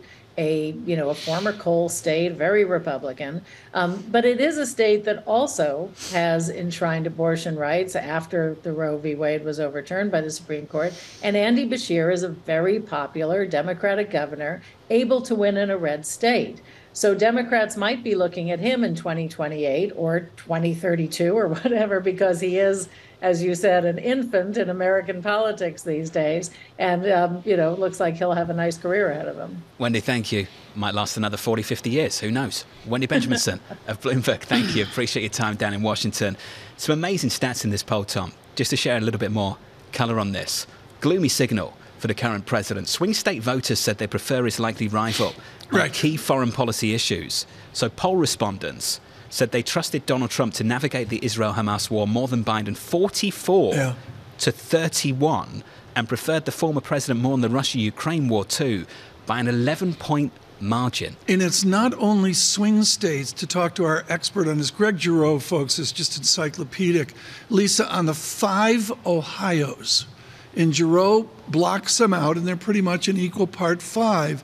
And he says, look, you look at central Ohio, which is as purple as you get, and that's going to be the swing of the swing state. One unique aspect of these two conflicts is how much they've split inside each party as well. And so I wonder how much that's informing some of the poll results, because Democrats are not in agreement if you go around and try to get some sort of sense of what people want to see happen, whether it's with the Hamas-Israel war or whether it's in Ukraine. Same among Republicans. So maybe it's just that there's enough of a critical mass of people who support the former President Trump at a time when everyone else is kind of splintering. I mean, really, this is such a unique moment in both parties in terms of lack of agreement. I couldn't agree. The two fringes of each party. I think the Republican issue is around the Ukraine war here, Lisa, and then for the Democrats, they can't get consensus on how to support Israel at all, given the extreme fringe on the left side of that party. And you could hear that from President Biden when he came out overnight and said Israel is running out of time, or this at least was how the New York Times reported it, that he said, Israel has a certain amount of headway before it expands the conflict and gets a lot of people angered and creates more hardline people on the other side. Is this because they actually think so, or is this because of the pressure internally to come out and try to end this more quickly? Some of the latest numbers from our Bloomberg News Morning Consult poll, which came out in the last 24 hours. More on that still ahead in the next hour with Bloomberg's Anne-Marie. We'll catch up with AMH again in about 60 minutes' time. If you're just joining us, here's the price action. Equities positive by close to 0.1% on the S&P 500, trying to bounce back from yesterday's losses. In the bond market, a rally returns. We're down 2 basis points on a 10-year, 460.43. On the 2-year, yesterday, we had the first loss of the week, of the month, in the equity market. On the S&P 500, we had the first close on a 2-year above 5% of the month so far as well, Tom. I went to cash late yesterday. Wait, no, I was already in cash, excuse me. How's that working out? It was good. Yeah, I missed the rally. I'm sure. Like big time. From New York, good morning.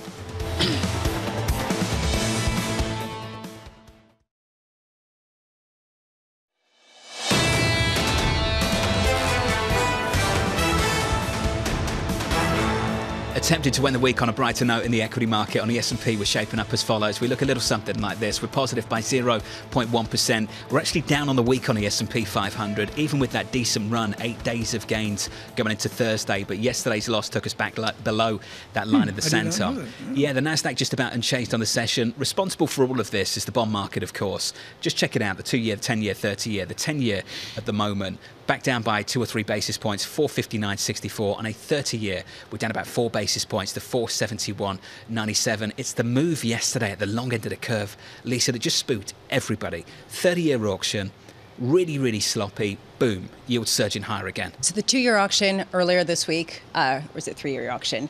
And then the 10-year auction. You don't know, I don't know. I mean, honestly, it was a 3-year. It was a 3-year auction. I realized that I misspoke there. We're looking right now at a situation where meh auctions are raging successes and completely dreadful auctions, just plain bad, as some have been saying, are really disruptive to this feeling of stability that has been a fiction every time people try to coalesce around it. The first thing I looked at this morning, Lisa, is in your world, I looked at the difference in yield between the 10-year and the 30-year, the 10s-30s spread, and it didn't give me a lot of information. They're going up and down in tandem, right?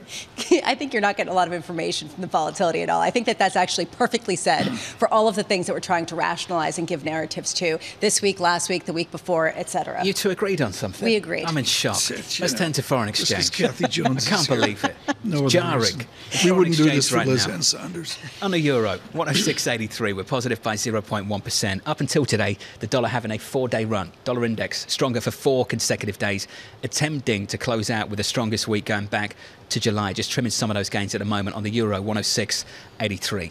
Under surveillance this morning, the Industrial and Commercial Bank of China, the world's largest bank, launching a thorough investigation after being hacked in a ransomware attack. A criminal gang known as Lockbit, with ties to Russia, suspected of orchestrating the attack, which forced the bank to send trades through a courier with a USB stick, Lisa, across Manhattan. Still trying to work out what's going on here, and ultimately, is there any connection between this and the story we were talking about in the bond market yesterday afternoon? And how many computers can really accept USB cords to get the information, right? I mean, there are all of these real questions at a time when everyone's kind of mobile and it's all in the ether. This, to me, raises questions, A, about the security of banks, and this question around should we move to a more central clearing model for treasuries or something that is less bifurcated in all of these different entities. But the second question is, what does it say about everyone jumping to the conspiracy theory to explain a failed auction, not a failed auction, but a pretty poorly received one? That, to me, highlights the lack of certainty around what's really behind all the moves. When you have to take comfort from a hack because you don't really know what's going on elsewhere, I think it speaks to how tricky the moment is. Well said. It's like, you're in the market, please tell me it's the hack that messed up the bond market and not something more sinister, which is kind of where we're at. West Virginia Senator Joe Manchin announcing he will not be seeking re-election when his term ends in January of 2025. In a statement, Manchin hinting a potential presidential run as a third-party candidate, saying, quote, "What I will be doing is traveling the country and speaking out to see if there is an interest in creating a movement to mobilize the middle and bring Americans, Tom, back together." In a polarized America, we have to go back and understand most of his elections have been very close in a very Republican state. Back to the special election on the death of Robert Byrd, Senator Byrd of West Virginia. And that was, I believe, 53% he won. I mean, it is a state where he's got to look at a very tough election. So there's a question about whether he's just avoiding losing the election or another close run. I'll let Anne-Marie answer that. Or this other, which is the implication there, or this question around, is he really looking into an independent bid, and is this time different, or an independent candidate could gain traction in a way that has not been possible over the recent decades? And that still remains a question. Let's finish on this story. Treasury Secretary Janet Yellen wrapping up her 2-day meeting with China's Vice Premier in San Francisco today.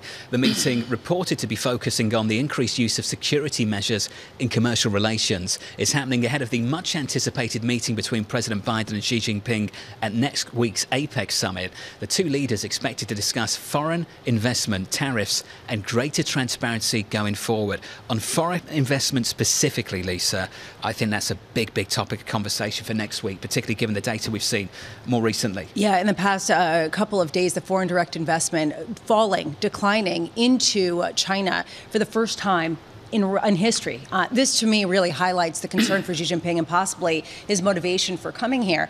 But how does he give certainty? You asked this question last hour. How does he create certainty at a time where the rules have flipped and flopped and ideology has ruled over economic policy? It's going to be really difficult. I go to John's point earlier. The body language of this American executive meeting with him is going to be far more interesting. How can they get anything done? I mean, just as one example, China's bumping up boats against the Philippine Coast Guard in the South China Sea, or take it up north to the tensions of Taiwan. The idea that we're going to get substance here, or even the theater that we saw with President Trump on other visits, I just don't see it. You know what corporate America wants, Tom? They want stable and predictable policies to make long-term investments. And in some parts of the world, they're not getting it. And let's see if we can provide some kind of soothing words to corporate America to provide it. I don't think we're going to get that in just a week. That's going to be an ongoing effort. A headline from Morocco, John, just out. This I heard on stage in Marrakesh. Lagarde, if kept long enough, rates will take us to 2%. Is she singing from the Bundesbank hymnal? Get back to 2% inflation. Adamant. That's the goal. How much damage do you do in between to the European economy? The backdrop for European growth right now. Right. Very different to what we're seeing take place in America. Will we get back to 2% yield? That'll be a great story. I believe that's price up and yield down, if I get it right. Kathy Jones now gives perspective, chief fixed income strategist in your kitchen this weekend, of what to do. She's with Charles Schwab. I am absolutely fascinated with an always open question to you and Liz Ann Saunders. What are people at Schwab doing with their fixed income money? Yeah, so what we see among sort of the majority of the clients is they've been staying very short in duration. They're starting to move out. They're starting to get some confidence that they can move a little bit further out the curve. They're staying in high quality. Treasuries, very, very popular along with CDs, not really dipping their toes into low quality, but at these yields, muni bonds, investment-grade corporates, treasuries are looking attractive, and they're getting a little bit more confident about stretching out duration. The pros are worried about liquidity, whatever that means in the bond market. Should our viewers and listeners be worried about liquidity and full faith and credit, simple-to-buy duration bonds? I don't think for the average investor, the liquidity issue is going to be a big one. I think for traders, I think for people like us navigating the markets for our clients, it's an issue. But I also don't think it's a critical issue right now in the market. You are the one person who I was most looking forward to speaking to today. I really want to get your understanding of what happened with the failed auction yesterday, and whether you give any credence whatsoever to this idea that the hack of ICBC, of the U.S. unit of ICBC, had something to do with how poor it went off. I don't really know for sure. It is an open question because we haven't had something like this happen before. It seemed like the when issued market was okay going into it. There were a lot of questions because we've had such a big rally at the long end, who would show up after rates dropped so much. So there's some questions about that. And then you start to get the Powell comments, and then you got the hack, whatever that may have had to do with it. So I think it's kind of a constellation of things. But we'd had such a big rally going into it after the 10-year went well and the 3-year went well. I think that had something to do with people stepping back. What sort of signifies to you that we're actually getting stability in longer-term bond yields enough to get some conviction, to have some sort of trade that can last more than a couple days? Yeah, we don't have it yet. Especially the further out the curve you go. You go beyond 10 years, you really don't have it. Even the 10-year, look at the volatility we've had recently, up 50 basis points, down 50 basis points. I don't think we're there yet. I think the market needs conviction that the Fed is really done, and that the hold has some sort of time frame that you can anticipate. And then we start to get that stability. We thought we had it, and then Powell spoke, and we don't have it. How much does this really have to do, though, with the Fed and its policy at a time when people are citing fiscal policy, or people are citing potential inflation, where people are citing just simply where are the buyers going to come from at a time of changing policy overseas? Yeah, we haven't. So I tend to think it really has to do with three things that always influence the trend in rates. What the Fed is doing, because you have to discount that. There's no way you can get around the Fed, no matter how hard you try. What inflation is doing, which is tending to recede, and then how the economy is performing. And then you get into these other things like supply and who's buying, in China, Japan.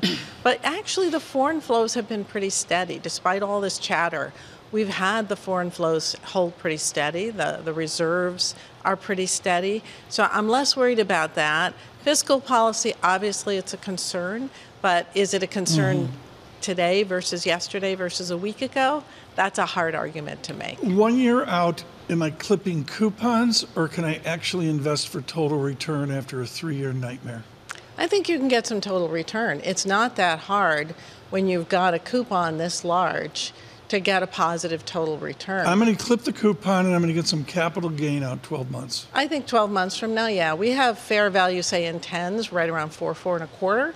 And so if we get there, if we get even close to there, you're going to have a positive return. Going into next week when we get CPI, how volatile is the market and how potentially massive could some of the moves be on the heels of either an upside or downside surprise? Yeah, I don't think we're done with the volatility, Lisa. I think it's here to stay for a while until we get either that, confidence about where the Fed is and where it's going, which I don't think the Fed really wants to give us too much confidence, right? I think they want to keep the market a little bit off center, or we start to get those labor market numbers that are just so soft that the market says, oh, okay, now the Fed really has to start easing. Kathy Jones of Charles Schwab. Andrew Honhorst of Citi just published. He's had a hawkish view of this Federal Reserve through the whole cycle, much more hawkish than most of the street. And this is the kind of thing that he's writing now. Just listen to the shift in language here. The Fed is on hold. The bar to hike will likely not be surmounted even by the upcoming 3 months of stronger core inflation data they expect. Lisa, that's a massive, massive turnabout from Citi and Andrew Honhorst, who are basically saying this bar for another hike here is much higher than you think. Given the fact that they were talking about another hike possibly this month, and that even then the momentum might be difficult for the Fed to take on, this raises this question: does that mean the long end yields are going to come down, or does that mean they could potentially go up further if the actual economic growth continues to be stronger than expected, and inflation does too, and the Fed remains on hold? Goldman thinks that growth can continue. If you're just joining us, welcome. Equities right now just pushing a little bit higher on the S&P 500, up by 0.2%. Yields are a little bit lower by a couple of basis points, 459.83, anticipating the inflation data of next week. And Kathy, I'm with you, the labour market data. I've been asking this question all week, Kathy. I'd love your thoughts on it. The labour market data, the Federal Reserve seemingly, in the views of a lot of people on the street at the moment, no longer view labour market data as a reason to be hawkish. At what point, and you alluded to it, at what point is it a reason to be bearish on risk assets, given that it starts to suggest something a lot worse?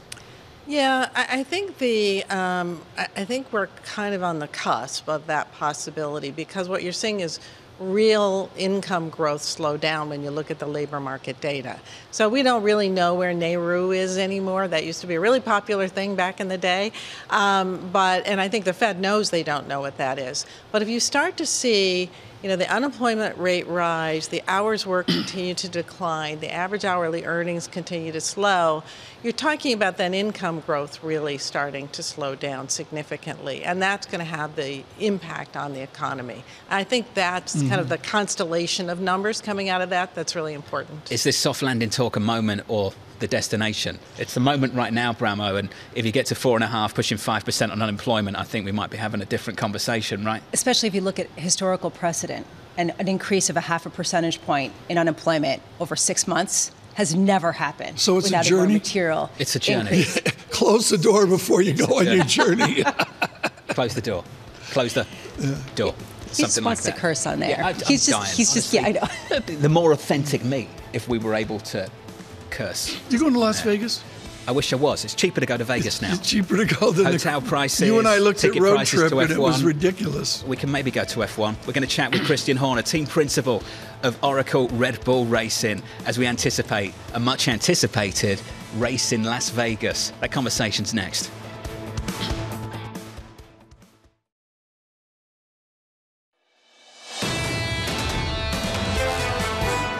The beautiful thing is that we have a lot of different Grand Prix still, and I think it would be very boring if they're all the same, right? And yes, I am very aware that we shouldn't go to all the, let's say, the commercial places, but I think also Las Vegas gives you a unique opportunity. And then time will tell, if it's the right way to go or not. What a great season it's been for that guy right there. Absolutely dominant. Red Bull Racing's Max Verstappen speaking to us earlier in the summer, Tom. Looking forward to a race which is now just around the corner. It's still there. And John, would you say that F1 is still large in moving off the huge success of Netflix? Without a doubt. Big breakthrough. Big breakthrough. Although there are some indications that maybe next week's race in Vegas wasn't as popular as they hoped for it to be, given some indication that ticket prices have come down, Tom. Hotel prices come down as well. We're going to get to this conversation, John, quickly here. I loved Brazil. It was like an old course, up and down. Classic loved track. it, loved it. I'm pleased you enjoyed that, Tom. Let's do this right now, and this is going to be fascinating. A first time in Las Vegas, and what you need to know is in the vicinity of Tuesday, it will be 73 degrees in Las Vegas. That doesn't matter if you run a race at 10 p.m. at night Pacific time, 1 a.m. Eastern Time, 6 a.m. in the morning in Banbury, England, and the rest of it. Christian Horner is team principal and CEO of Oracle Red Bull Racing. And John, I'm sorry, it's about tires. That's what the experts tell us. Christian, it could well be about tires. Good morning to you, sir, and thank you for being with us. I think we have to start by saying congratulations on an absolutely dominant season for you and the team. We'll spend some time talking about that in just a moment. Let's go where Tom went. Just approaching a new track you haven't had time with, you haven't raced on before, and with track temperatures that could be very, very low. Christian, what's the approach for you and the team going into an event like that one? Take a jacket. Is it that simple? I was watching Max on the simulator yesterday driving around the circuit. It looks a great track. I mean, it's going to be super fast. There's going to be a lot of overtaking opportunities, and the tires, it could be like driving on ice. Which just adds another dimension. So particularly on a road course, on a street circuit, that can test the drivers and the team to the absolute maximum. Christian, when it comes to stuff like qualifying then, how do you prepare to put that fast lap in that you try to do to get that quali in? How do you do that? What do you do? Set up with 3 laps before you go for the qualifying lap? What do you do? Well, that's all going to come out of when we run on Friday for the first time. On Thursday for the first time, we're going to be learning, what it takes to get these Pirelli tires up to temperature, and is it going to be multiple laps in qualifying rather than a single lap? So it could be really interesting to see how that's going to play out. There's going to be a lot of data to look at, and the simulators are going to be working flat out on certainly Thursday evening. Christian, any worries that this could just be a bit of a disaster, could end up in chaos? Well, look, street races are always dramatic. We've seen that in Singapore, we've seen it in Azerbaijan, and of course Monte Carlo. And this one promises to be a big one. I think it's going to be one of the biggest viewed events in the sporting calendar this year. And so, I'm confident it's going to be a great success. Christian Horner, I was appalled by the accident very early in the Brazil race. Your Perez was very much involved in that. How do you make the start of the races safer? I don't think you can. I mean, you've got cars that will accelerate from 0 to 100 miles an hour in less than 2 seconds, and you've got 20 very competitive drivers all going, to try and make position into that first turn. So inevitably, sometimes there is going to be contact, but the safety of the cars, the safety of the circuits has increased dramatically, and thankfully we're seeing drivers walking away from what sometimes look like very nasty accidents. Christian, you said 20 competitive drivers. Arguably there's 19, and then there's one guy on his own out in the front. I want to talk about that. The domination of Max Verstappen. He's still so young, Christian. He's taken over Alain Prost. He's basically on course to take over Vettel, maybe even in the next couple of races in terms of race wins. When you go back over the legends of this sport that you've been so close to over the years, Fangio, Senna, Schumacher, even more recently Hamilton, where does Max rank for you? What separates him from the rest? Well, of course, it's always incredibly difficult to compare drivers from different generations, and but what I think is safe to say with what Max has achieved in a short period of time, with now 3 world championships, 51 or 52 Grand Prix victories, it's an incredible record, and I think that he can now be spoken about in the same sentence, in the same category as some of the greatest drivers that the sport has ever seen. How far do you think he can go, Christian? Well, I think he's still so young. He's still evolving as a driver, and particularly as he gains more experience. So, and a lot depends on the equipment that we can give him. But I think he can achieve a lot more. He's motivated. He's hungry, and he just loves his racing. You can see that he's not interested in anything else other than just going racing. He's been dominant. Your whole team has been absolutely dominant. I remember Ferrari being accused of making the sport boring in the Schumacher years. Do you take it as a compliment when you hear those kind of accusations thrown at your team? Well, it means that we're doing our job and that we're winning. But the one thing that's guaranteed in this sport is that nothing stands still. And I think with stable regulations, we can already see teams improving behind us. And I think that next year it's going to converge, and we're in for a much more tight championship next year, and also 25 before another reset with new regulations for 2026. So I'm expecting a much tougher year in 2024. Right. Christian, to that point, and I have my Autosport at home. John Farrell made me get it. I try to read it, and I try to understand it. A lot of your brethren are really trying to fix their cars now for next year. What do you do when you're as strong as you've been about tweaking the platform into the next season? Do you leave it alone? Do you leave the car the same as Verstappen is known this year? Or do you actually try to make improvements? Well, you're always looking to improve, because you can guarantee our competitors are going to be improving. They will be copying some of the philosophy of our car. That's undoubted. We're already seeing that starting to happen. And we just got to keep trying to move the goalpost, to try and keep developing and improving ourselves. And so, of course, for the last few months, the factory have been very, very focused on that. But of course, you start to get into diminishing returns. And, it's going to be tough to improve the RB20 next year significantly from where RB19 has been this year. Take us into the pit, because to some of us, I watch Netflix and I think I'm an expert. I'm not. Christian Horner, take us into the pit stop where you're 2.3 seconds, 2.8 seconds. How do you train for that excellence versus the other teams? Well, it's the same as in any discipline. It's all about practice. It's about analysis. It's about the small incremental things, just where the driver stops. If he's 2 inches too long, then that will affect the timing of the stop. So it's rehearsal, it's practice, it's positioning the right people in the right roles, it's having the right attitude and the determination to continually improve and, of course, be consistent. Christian, let's talk about next year. You've got two drivers, both under contract. There is a question mark over one of them, Checo. The drivers you have in the cars in the coming weekends, are they going to be the same two next year?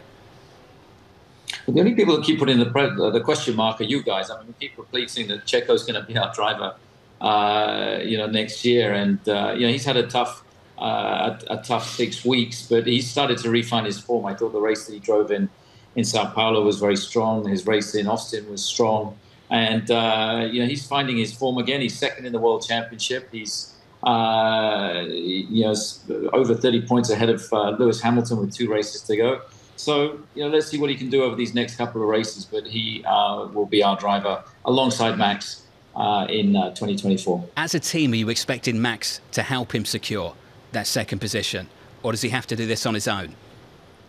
No, I don't think he'll need the help from Max, to be honest with you. I think he just needs to finish either ahead or just behind Lewis this weekend to secure that second position. I think we're treating these remaining races as cup finals, and that's how we've operated since winning the championship a few races ago in Qatar. And each race holds huge importance to us. And to race in Vegas, it's going to be a phenomenal thing, and we're going to be chasing our 20th victory of the year there for sure. And it's just very nice of them to have put a race on to celebrate my 50th birthday. I think particularly in Las Vegas.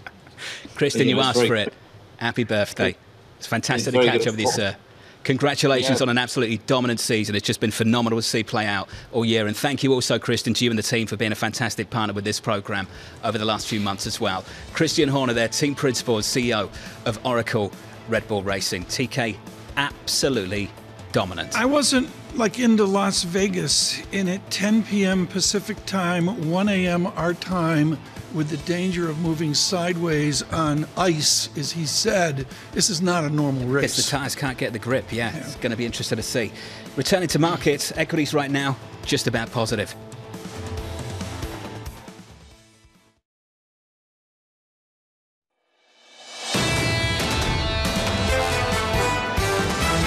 You need to be comfortable with the fact that if the market comes in 10 or 15%, that you're a buyer of the dips. The quiet in the market is a reflection of stability in the multiple and stability in profits. Given the setup into year end, we can expect some kind of Santa Claus rally. It's going to be slower, but I don't think we're about to go into global recession. The problem with soft landing and recession might look the same for a very short period of time. This is Bloomberg Surveillance with Tom Keene, Jonathan Ferro, and Lisa Abramowicz.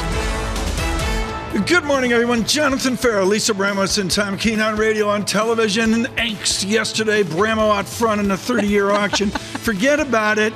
Futures up 9, green on the screen. I'm going to get a 14 print on the VIX. That was a one-day upset, John. Are you saying that's a one-day upset? I'm looking at the screen right now. That's what it says. Repeat of that. We have to talk about that one-day upset. The 1-2 punch to sentiment in the last 24 hours. 1 p.m., sloppy auction. 2 p.m., Chairman Powell. Let's push Chairman Powell to one side and focus on that auction. Yeah, he's behind the door. This equity market rally of the previous 8 days, watch it, inspired by this move in the bond market. Yields down from 5% to a break of 450. Spooked yesterday by a long-end auction.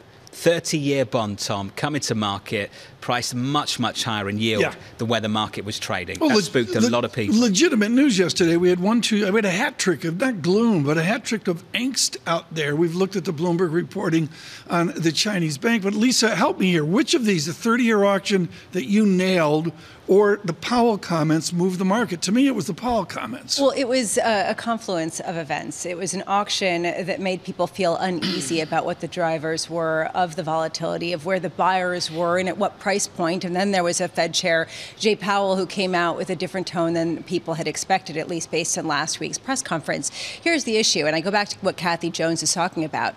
Volatility is here to stay. That's what she said, her words. If that's the case, what do stocks do? Is this sort of an acceptable level of volatility in treasuries where stocks can start to ignore them, or are treasuries going to be whipsawing stock action for the foreseeable future? I'm going to get to the foreseeable future of Wednesday. I'm sorry, it's a CPI report, more data, more retail sales next week. A dearth of economic data this week, John. Maybe had a lot to do with an 8-day love fest. Add this to the calendar. Wednesday, November 15th, President Biden, President Xi, set to meet on the sidelines of the APEC summit, just confirmed, in San Francisco. Key leaders who have not spoken, Tom, since the G20 summit of last year. On the agenda, AI, fentanyl, military communications, on the agenda for the President of the United States. Now, let's go back to our morning consult poll together with Bloomberg that we released in the last 24 hours on swing states in America for the 2024 election.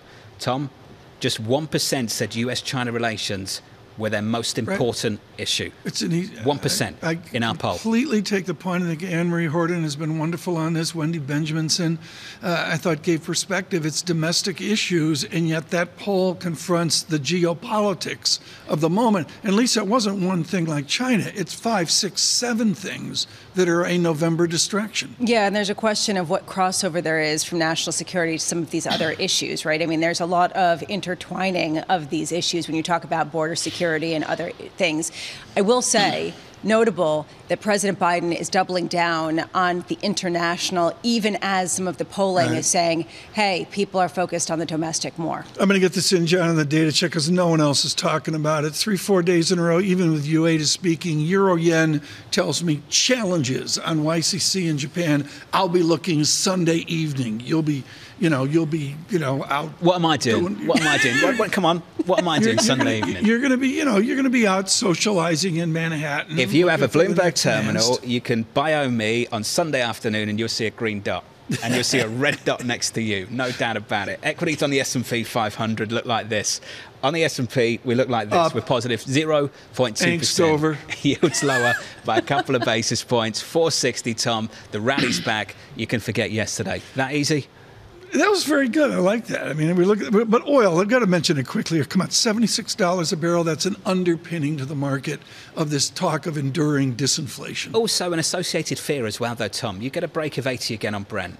get a break of 450 again on a 10-year, and we'll have that conversation about slower growth into next year. The hard to get away from. The ambiguities into the weekend. Senior Vice President Ambiguity at Merrill and Bank of America Private Bank, Joe Quinlan, joins us right now. Perfect voice to speak to as we recalibrate into the end of the year.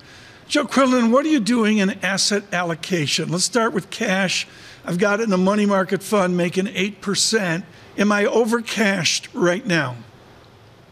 Not really, Tom. I just got back from the Midwest talking to a lot of our clients. They're happy to be in cash because they're worried about the election. They're worried about the geopolitics. But from our perspective, take the cash, but be ready to lean into equities. Get your shopping list ready to rebalance over the first half, maybe the first quarter of 2024. So cash is okay now, but long-term returns come from equities. Which sector are you going to lean into? Let's start large. Is it growth or value that will drive us out 24 months?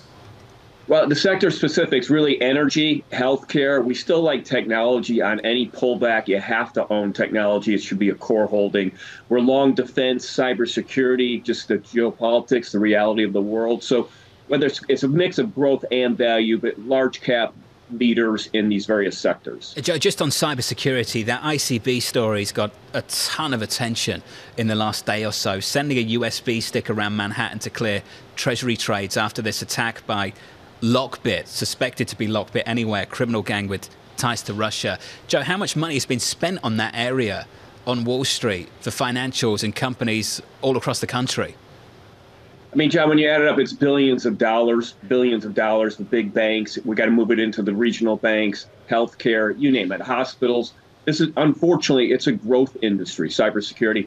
It's something we don't talk about. You can see the images from the Middle East. It's right in front of us. But the cybersecurity, it's invisible, but it's very active and just as dangerous in terms of the overall level of economic activity. So that, unfortunately, is a growth industry as well across various sectors. Are they the growth stories that you want to be attached to, though? The growth stories that are divorced from the cycle? Any other growth stories? I mean, we like the hard assets. We like the infrastructure story. We've seen a little bit of pullback, renewable spending. But I think, we're on the cusp of a kind of a manufacturing construction build out that's going to extend well into 25 and 26. So we're telling clients, these big industrial names, right? It's too early to go cyclical, the industrials, but on a pullback or any type of day where you can get a good company at a cheaper level of price, do it. And so that's what we're seeing here. So, Joe, how much of your time do you spend talking to clients and saying exactly what you just said, that long-term returns come from equities, regardless of the day-to-day fluctuations in bonds? Just ignore that. It is becoming noise. Lisa, quite a bit, because they're worried about the Middle East. They're worried about the election. I'm amazed how many clients want to talk about the election now. So we're going to be exhausted a year out. So we're having that conversation. But really, since 1945 to 2022, the annual average compound returns of the S&P 500 are over 11% because we got a great private sector. So I know everyone loves cash at 5% plus. But when you look at the long-term returns of U.S. equities, the S&P 500, it's double. So that's the point we keep pounding home to investors. So when you have these pullbacks, you step in and you buy quality. The pullbacks have come on the heels of yields going higher. And this, I think, has been part of what's been spooking a lot of people is that, yes, those 11% compounded annual returns since 1945 came on the heels of a pretty massive bond market rally that fueled a lot of the gains, at least over the past 40 years. And suddenly we might be setting up for a very different scenario. Does that matter to you? How much do you say ultimately it doesn't matter because the private sector will remain strong? A little bit of both. I mean, the private sector is going to be the private sector. But remember, Lisa, when we had zero interest rates, we had very low interest rates. We had a 10-year yield below 1%. That was the anomaly. We're going back to normalization. So if we get a 10-year yield at 4%, 4.5%, in that range, we get a 30-year mortgage rate back at, say, 6.5%, say 6%. That's normalization. So we're normalizing at a healthier level, actually, in terms of cost of capital, which is going to help set the foundation for more growth, more earnings, more upside for U.S. equities. Joe, you know the ballet. It's November, and I'm going to quote-unquote window dress out to the end of the year. Tell me about the Quinlan window dressing. How far behind on big tech is institutional Wall Street? Many have missed it. We saw last year tech get crushed. So a lot of people, like I said, I'm not touching this. And so we saw them miss the rally and in general, not just tech, but in general. But I think people are realizing that a core holding for portfolios is technology, the digital economy, the cybersecurity risk, the AI revolution. You add it all up, everything leads to technology. And we, the United States, the big seven, whatever, and other companies, we're the leaders. So you want to have that as a core portfolio, a holding. So US over the rest of the world for you, Joe? Still, John, unfortunately, we're looking at flows coming in from overseas. Everyone wants to own the U.S. Everyone wants to come to the U.S. So it's still that type of world. And we don't want to be so U.S.-centric, but all roads when it comes to innovation, productivity, and leading global growth, it's the United States. You're not lonely on that point, Joe. Thank you, sir. Joe Quinlan there of Maryland Bank of America Private Bank. The latest on the international front, I think China would like some of those flows.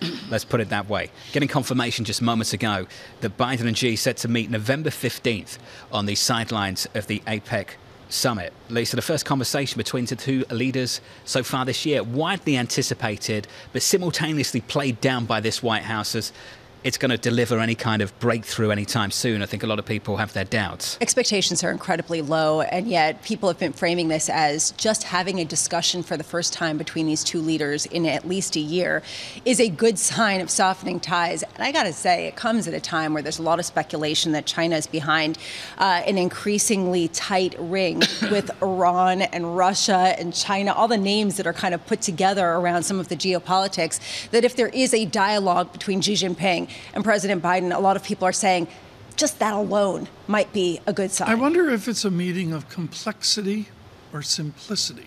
I don't have a strong opinion on that. It'll be fascinating to see if they stay on first order niceties or they actually dig into details. I could tell you what's on the agenda, according to the officials who brief reporters on condition of anonymity. On the agenda, the military realm, issues involving artificial intelligence, fentanyl, and detained Americans in China. The latest reporting here at Bloomberg. If you are just joining us, welcome to the programme. Equities on the S&P 500 positive by 0.3%. Yields are a little bit lower by 3 basis points, 459.44. It's a quiet end to the week, potentially. Lisa, potentially going into the weekend. I love watching pre-market trading activity and then just seeing how different it is at about 2 p.m. in the afternoon. It completely changes on a dime. It very well can, and it has. So to me, the conviction here really has to come from either long-term or else short-term following certain momentum. I mean, honestly, to me, it was so interesting. You have Kathy Jones saying that bond volatility is here to stay, and you have Joe Quinlan say, ignore it all, that basically just buy stocks, bonds are noise, and that stocks are going to keep doing well because that's what they've had for the past, 60 years. And if in doubt, Tom, just blame the hack. Yeah, well, the hack is there, and it's to me, it's going to be fascinating based on the Bloomberg reporting, and it's not just out of New York. John, get out the calendar. It is November 10, I believe a week from now, we're going to enjoy a government shutdown. No one's talking about it. We're going to have the 7-day countdown. Normally, it's like we need a countdown clock to the government shutdown, and usually this is the number one topic. And now it's buried behind 7 stories. Because we've had this story so many times, Tom. Yeah. Totally desensitized to it. But yeah, I'm with you. It's creeping up on us. It's creeping up. The headlines out here, the Biden administration shutdown planning call was held on Thursday. Oh, was it? Yeah, it's like it's a conference call. It's There's a good job. 400 people on it. AMH is coming up next, so we can catch She's up on with the call. Anne-Marie. She's on the call, yeah. Yeah. Talking about what they can do, what they can get ready for ahead of that shutdown. She's not, just in case anyone ever believes some of the stuff TK's talking about. Equity futures on the S&P 500, positive here by 0.3%. Live from New York. Good morning.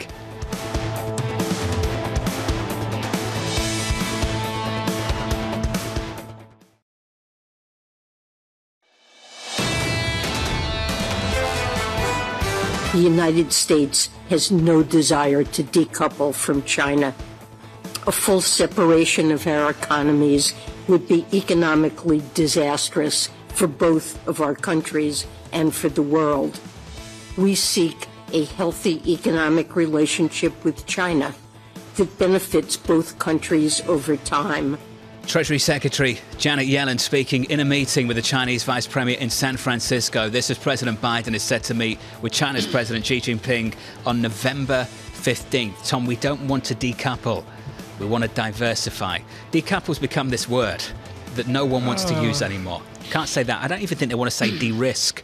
They want to say things like diversify. The language of all this, I'm going to go to Catherine Mann now over at the Bank of England, who with Michael Rosenberg here at Bloomberg, really codified the dysfunction of the relationship. And the key phrase they use is not decouple, but our codependency.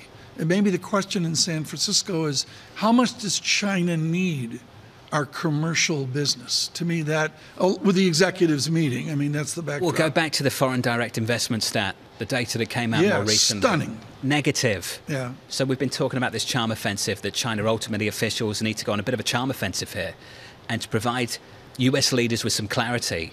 Because, Tom, if you're making a 10-year, 15-year investment in a country, you want some form of predictable visibility. Yeah, we call that Hong Kong. And, something stable. I will always, policy. Speaking with Lord Patton, the day of the end of Hong Kong, he's in tears on the in the interview, and it's just simple as that. Look at the facts and the observation that we've seen, and that's where you get this true bipartisan approach to this important meeting out of Washington. It looks like both sides want to calm things down, Tom. Let's put it that way. Yeah. I'd be surprised if we got anything but that in the next week or so, but we'll see. We'll see. We'll have to see. Joining us now, Anne-Marie Horton, our Bloomberg Washington correspondent. I guess we can tilt towards a meeting with China. Anne-Marie, to link it into the poll today, and I mentioned this earlier, but let's do it with China with this important meeting on the 15th. Does anybody really care about foreign policy, or is that the province of people like you? Well, the President of the United States certainly does, and it means he has to use a lot of capital on it. I mean, these are things potentially are not top of mind for the American people, but the president is also dealing with issues that he necessarily didn't run on, issues that he has to deal with. Obviously, two massive conflicts happening right now in the world.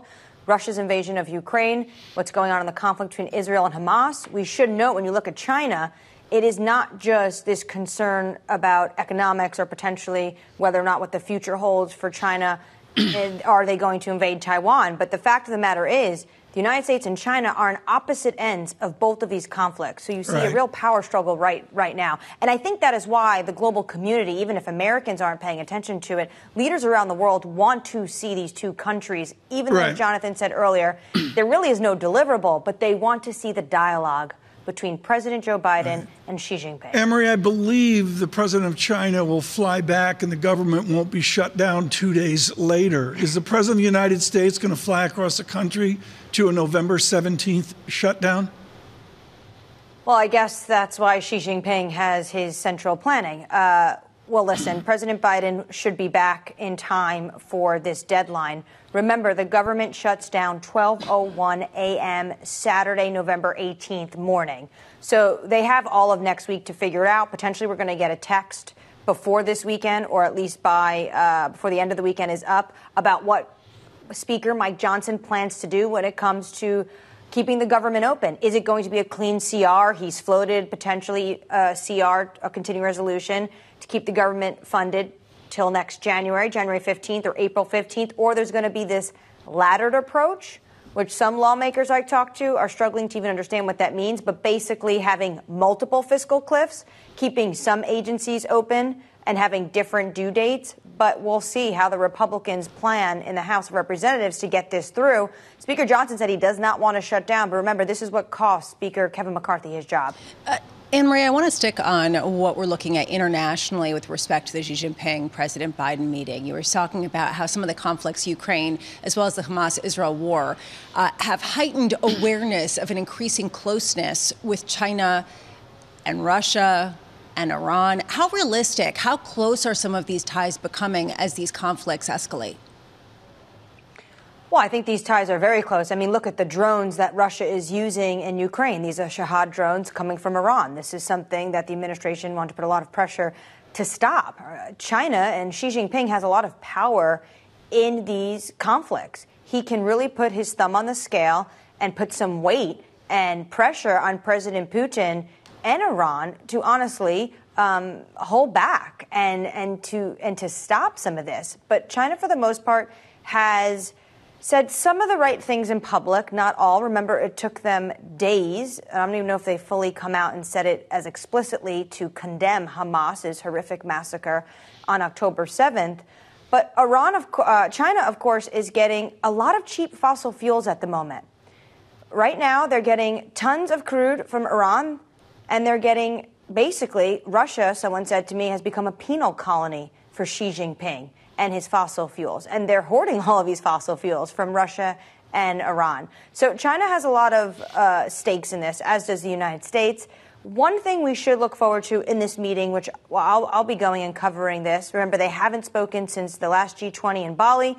This time we're going to San Francisco. Is this military-to-military engagement. That was absolutely cut off when Speaker Nancy Pelosi made that trip to Taiwan in August of 2022. My question is, who is Lloyd Austin's counterpart at this moment? China has yet to name someone after Li Shangfu was ousted. Do we have a sense, Anne-Marie, of how much the geopolitics really is going to dominate? Yes, there are these other issues at play, but how much some of these escalating conflicts and the tit-for-tat that you're talking about in South Asia Sea really will be at the crux of what they're dealing with? Well, I think it's going to be a slew of issues, right? Fentanyl is going to come up. I was looking at some of the fentanyl data and the deaths of the United States, and everyone, especially Republicans, have been pointing to China as this number one influence when it comes to fentanyl in the United States. They have increased every year over the past decade, and I believe it was last year that it's the most we've seen, tripling the prior 3 years. So this is a huge concern, and that's showing up in our poll. Right? More Americans want to see aid to the U.S. southern border than, say, potentially aid going to Ukraine. So fentanyl, obviously economic coercion, the military-to-military engagement, and what is going on right now in these two power struggles in Ukraine and in Israel, these will definitely be top of the agenda. Hey, Mesh, thank you. The latest down in Washington, D.C. with Anne-Marie on a meeting between the two leaders of the United States and China, respectively, next week. Let's sit on China. What wasn't for the Chinese economy this year? We were meant to have this reopening boom. It didn't happen. Take a look at the luxury players now year to date.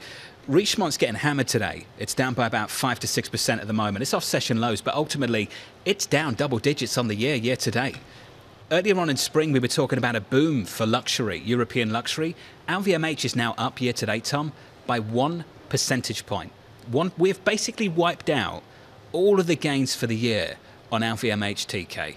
This luxury story has not materialized the way people thought it would in 2023. And I'd take it broader. I mean, this has a China angle to it, clearly, but I would take it broader into retail sales that we see next week. It's 70% of the economy. We all know that statistic. But, you know, I'm going to just drag luxury down to the broader middle class and even down to the basics of big box retailing. It's a mystery. That's all there is to it. And it's more of a mystery in China than it is in the U.S. because in the U.S., the savings and the fiscal impulse has kept people spending at a pace that has surprised everyone.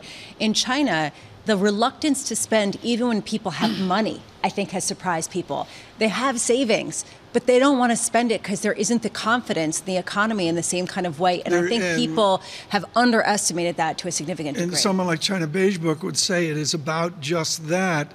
Their confidence in the only conduit they have, which is the property sector, separate, John, from what Richemont does on the Bund in Shanghai. Yeah, Richemont's had a difficult quarter. Looking out. Softer demand for watches, Cartier. Yeah, well, I'm at Cartier on a daily basis. I mean, they have Cartier. How's Cartier doing? You were spotted coming out of a certain store. They've got Cartier with an orange bag, different brand. Can I ask? I've actually got the photo. Someone sent it to me. Can I ask a stupid question? What is it with watches? I mean, the idea that somebody wants to wear $30,000 on their wrist as a status symbol. It's a status symbol. That's a very different conversation. Yeah. So just having. But if you're someone who really admires the workmanship, the craftsmanship that goes into something but that's like why Swatch exists. I mean, I got a Swatch and it works. I mean, that's all there is to it. There's no way you've ever had a Swatch. Just no way. From New York, this is Bloomberg.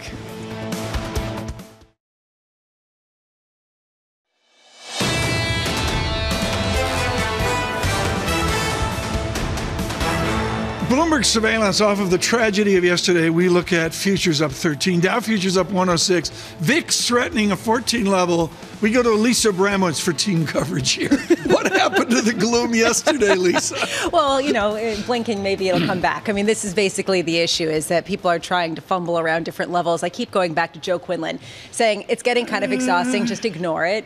And just stick with stocks. And how many people are going to coalesce around that? Or is it just the good feeling of that banner that we just talked to Anne-Marie Horton about? The President of the United States will meet with the President of China.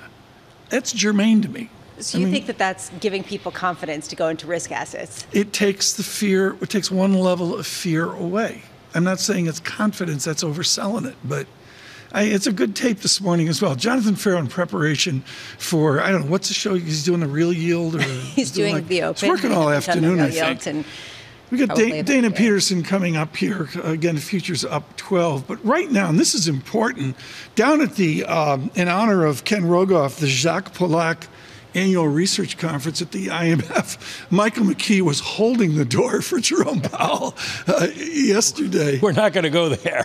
off we have all morning, Mike. In your years and years of doing this, and Mike, we're not going to go through the litany of Michael McKee's stories. It's the biggest risk for all these people, that dreaded off. Everybody in public life, it goes through that at one point or another, and you want to make sure you don't say it. The most famous of all was Ronald Reagan, when he was joking around and said, "We begin bombing in 5 minutes," and that went out over a live mic, and that caused some consternation around the world. Let's talk about the consternation we saw yesterday and our data dependency to next week's inflation report. Does next week's inflation report cure all if it shows a disinflationary tendency? It probably makes things a little less volatile for a while, put it that way. It's kind of hard to know, with everything going on in the world, where you want to end up. And I noticed that several bond market strategists are saying the one thing you don't want is to go long into the weekend, because nobody knows what will happen over the weekend. Basically, Powell tried to push back to where he was the day before the Fed meeting, or right after the Fed statement came out, when everybody was taking that as relatively hawkish, and then his press conference, as so often happens, turned out to be more dovish for people, and they started pricing in rate cuts.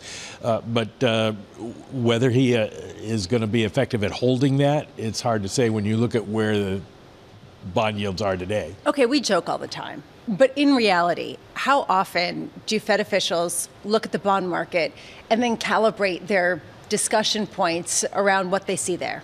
Well, very rarely. As long as trades aren't failing, they realize that markets go up and markets go down, and there isn't always logic to what's happening.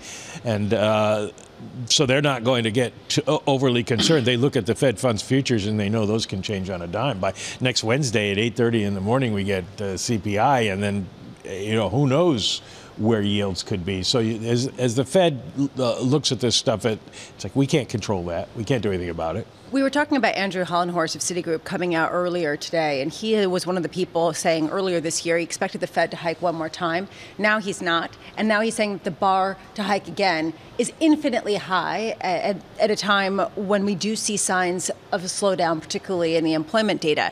Do you agree with that? Do you think, all things being equal, the Fed is essentially done unless something catastrophic happens or incredible, and that they are more willing to cut rates? No. That last phrase there would be where I would disagree. I think the idea of infinite is not necessarily true. I think the bar is higher for another rate increase, but it is not as high as the bar for a rate cut at this point. The Fed accepts the idea that as interest rates stay high and inflation goes down, in theory, if inflation goes down, that real rates rise. Right. And they may want to back off a little bit to keep essentially the same amount of tightness in the markets. But they don't know when that's going to happen, because they do anticipate, and I think Jay Powell said this yesterday, that the last percentage point from 3 to 2 is going to be really hard, and therefore they need to keep the pressure on. So they're not going to put any kind of date on it at this point, and they don't want the markets doing that. So they're staying away from the rate cut par. One quick question in the zeitgeist this weekend is the Somm rule. This is Claudia Somm, who's been an immense supporter of what we've done. She's trying to game recession. She's been extremely clear about what her data says within her equation. Are we anywhere near a recession based on the Somm rule or any other key measurement? Not based on the Somm rule at this point. If unemployment continues to go up, you could see that. But right now, as she points out, you have to go basically 50 basis points higher, and we're only 30 basis points higher. So you've got some room between now and then. And she also thinks because this has been such an unusual recovery that maybe the rule won't apply this time. Got you. Change the rules as you look at the rule. Change the rules, yes. Sounds like English Premier League soccer. Michael McKee, thank you so much. With a brief into an important week next week on inflation and on retail sales. And for that, a brief, wonderfully positioned, I'll say, at the conference board, their chief economist, Dana Peterson. Dana, how is consumer America? How are we into the retail sales report next week?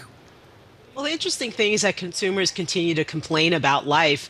They're very concerned about inflation, particularly high food and energy prices. They're saying that interest rates are too high. It's impacting their ability to buy homes. And they're also more concerned about geopolitics and the state of Washington. So with all of that, consumers are saying they're concerned about their future finances and incomes and even job availability. I love that we're going to have a segment about feelings ahead of the feelings survey that we get out, the University of Michigan sentiment survey that we get out at 10 a.m. How closely related are people's feelings with their doings, with what they actually are buying? Well, the interesting thing is that when we look at current conditions, consumers are still purchasing things, but they're putting it on their credit cards. Just earlier this week, we received data from the New York Fed that shows that credit card use is still up, it's rising, and also so are delinquencies. And delinquencies for credit cards, auto loans, and even other loans are now slightly above the 2019 level. So consumers have run out of that excess savings, especially at the lower end of the income spectrum, and they're shifting to very expensive debt to finance their purchases. Is there some correlation historically between a downturn in sentiment and a recession and the labor market and some of these other indicators that are more closely followed by people at the Fed and beyond? Well, if you look at the Consumer Confidence Index, it almost never tells you what's going to happen with consumption in the GDP NIPA data. But it does give you a sense of how consumers are feeling. And if they start worrying about the future, especially jobs and business conditions, it oftentimes presages something negative. Now, we do have a new indicator in our consumer confidence survey, and we asked them outright, do you expect a recession at some point over the next 12 months? Now, those expectations have eased, but it's still 69% of consumers say that there is going to be a recession. Well, let me go right there, Dana. I think that's really, really valid.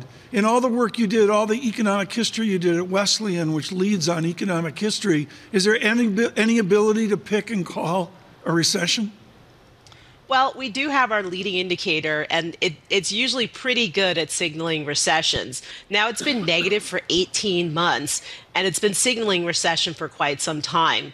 But the thing is that it doesn't have much in the way of services. And we know services spending has been very strong, and that's a product of the shifting in demand post-pandemic, less on goods, more on services.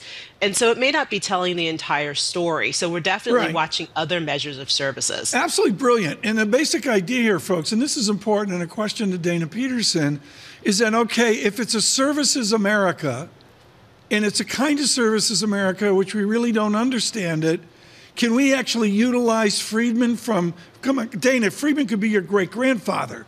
Can we utilize Friedman from 1950, whatever, on long invariable lags? Can we actually have that conceit?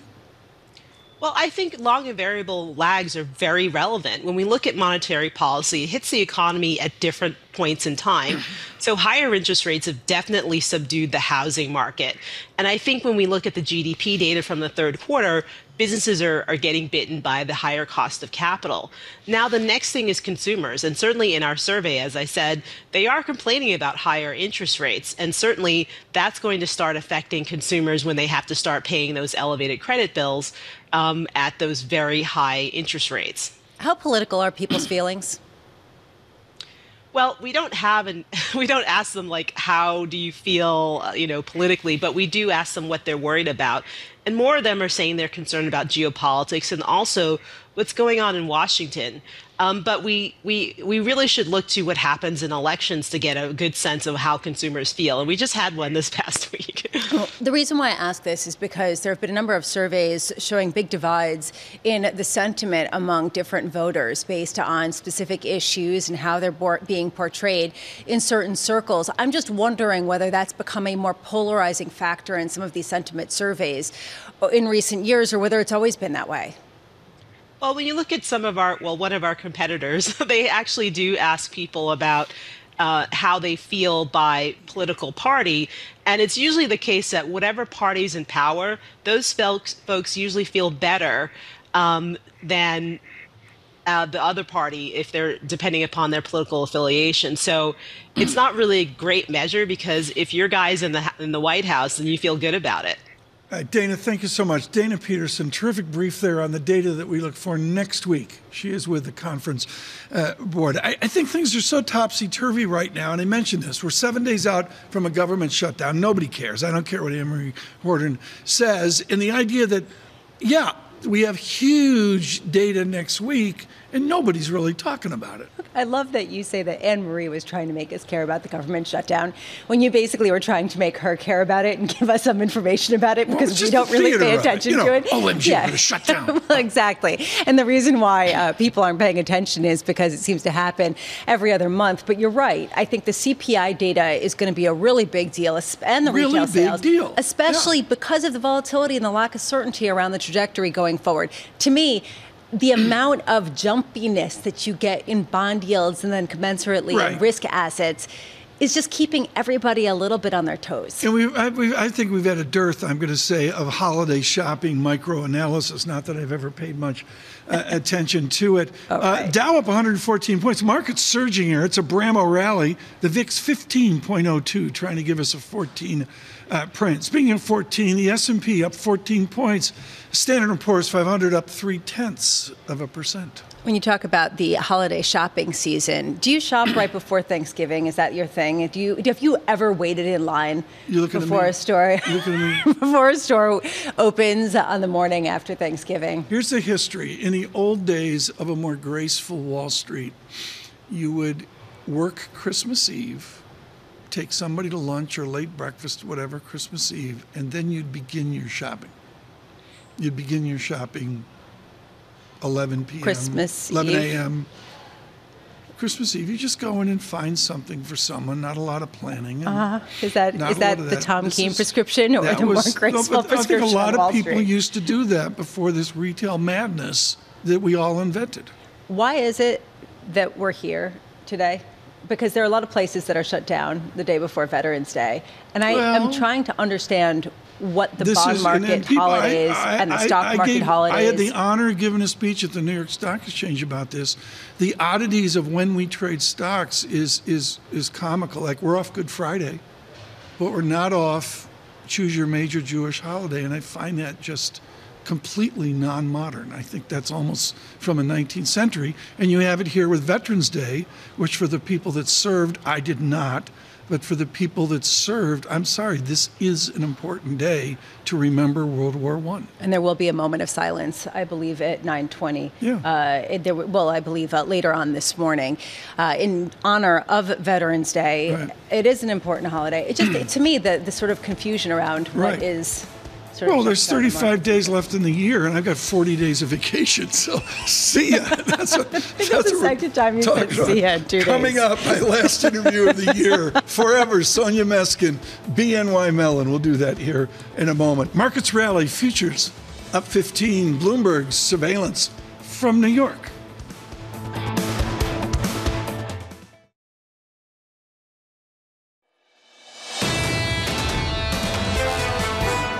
The Fed is moving off center stage. The Fed is going to have much less of an influence on where rates go from here. But unfortunately, that doesn't mean that the volatility is going to go away. Why is the Fed done? Because they're going to get the air cover from headline inflation coming down very rapidly. So even though core inflation is going to be sluggish, they're going to get air cover from headline inflation. That was Mohamed El-Arian, Bloomberg opinion columnist and Queen's College Cambridge president, speaking with John Ferro yesterday at a time when many people are expecting the volatility in treasuries to continue, regardless of what the Fed does. John's off preparing for that 9 a.m. hour. Tom Keene here, Lisa Abramowicz, as we head toward the opening bell with a lift, a Tom Keene strength to the S&P futures of 0.4% as yields continue. We got the VIX is under 15. Come on, 14.95. That's because of the 30-year bond auction. Okay, so this is the question. Does it stick or not? I do, before we want to get to our next wonderful guest, I do want to just give you a sense of one share moving this morning. Diageo, in addition to Richemont. We were talking about Richemont earlier, the Swiss watch maker. But Diageo, which is the parent company to Johnnie Walker and Smirnoff vodka. Didn't know that. Those shares plunging the most on record after cutting the outlook with the head of the company saying that there are materially weaker performances in Latin America and the Caribbean. This is a huge deal. There's any number of ways of looking at this. And if you go to LVMH, the singular disappointment for LVMH was, of all things, cognac sales in America. And in the fancy liquor, I'm not an expert at this, but in the fancy liquor part of the luxury business, I think crater is the operative word right now.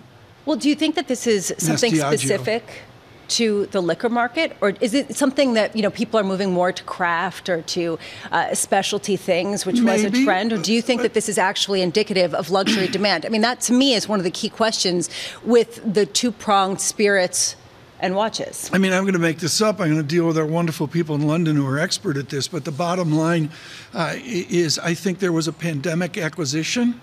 And Lisa, maybe you don't down a bottle of cognac in one night. I just don't think that's the way it works. So, they bought in, and, there's a long and variable lag here. Although, as you look at the cognac sales. Arguably, that long and variable lag during the pandemic was less. Let's move on now. So joining us now is Sonia Meskin, head of U.S. Macro at BNY Mellon Investment Management, as we head into a potentially volatile week next week. Keyed off with some of that retail spending, do we have a sense, just sort of sticking with luxury, of how much some of the warnings that we're hearing in the spirits and in the watchmaking stocks indicate something broader? Well, it's tough to say. I would point out that these are items that were very popular during the pandemic. They may be subject to an ongoing reversal with some long and variable lags that you guys just mentioned. But that said, those are just a couple of sectors. There's certainly others that are doing much better. You take a more cautious view here. Have you capitulated from a more hard landing, a more strident 2024? Have you eased that back, or do you stand with a cautious view on disinflation? Well, here's the thing. We have been pretty sanguine on the probability of a soft landing for at least a couple of months now. We don't really believe that has changed very much, but we still also believe that the tails of the distribution remain fatter than usual. And we do think that heading into 2024, we could get a delayed but harder landing. But I love what you say here in your research note. You call it a slam on the brakes, 2024. How does a central bank as visible as the Fed, quote unquote, slam on the brakes? Well, we now all believe the Fed is done. What if inflation stays sticky and employment stays strong? They're trying to thread the needle now. They're worried that not only will inflation stay sticky, but employment might actually weaken considerably. What if that doesn't happen? And out front on this was Jim Bianco of Chicago, who was one of the first people to say to me, what Sonia's saying here was, okay, celebration, and then we go level. That's what Lagarde's talking about. We go level. We don't keep going down. The gap, the range of potential outcomes is sort of shocking to me. And the fact that we've got some people on saying exactly what you're saying, the risk of accelerating inflation and growth is really significant, and other people saying we're going to head toward a hard landing and rates are going to go near where they were before, sort of as a benchmark rate with inflation, just highlights why you're seeing ping-ponging yields, because nobody can figure it out. What will be your guide to understand when that risk shifts and becomes a little more visible in terms of which of those two extremes we end up with? I think in terms of the economic data specifically, it's important to watch what happens with the potentially stickier components in the early 2024. We know that some areas such as rent inflation, medical care, there are some dynamics there. They're just kind of base effects. How will that play out in 2024 once those wane are important.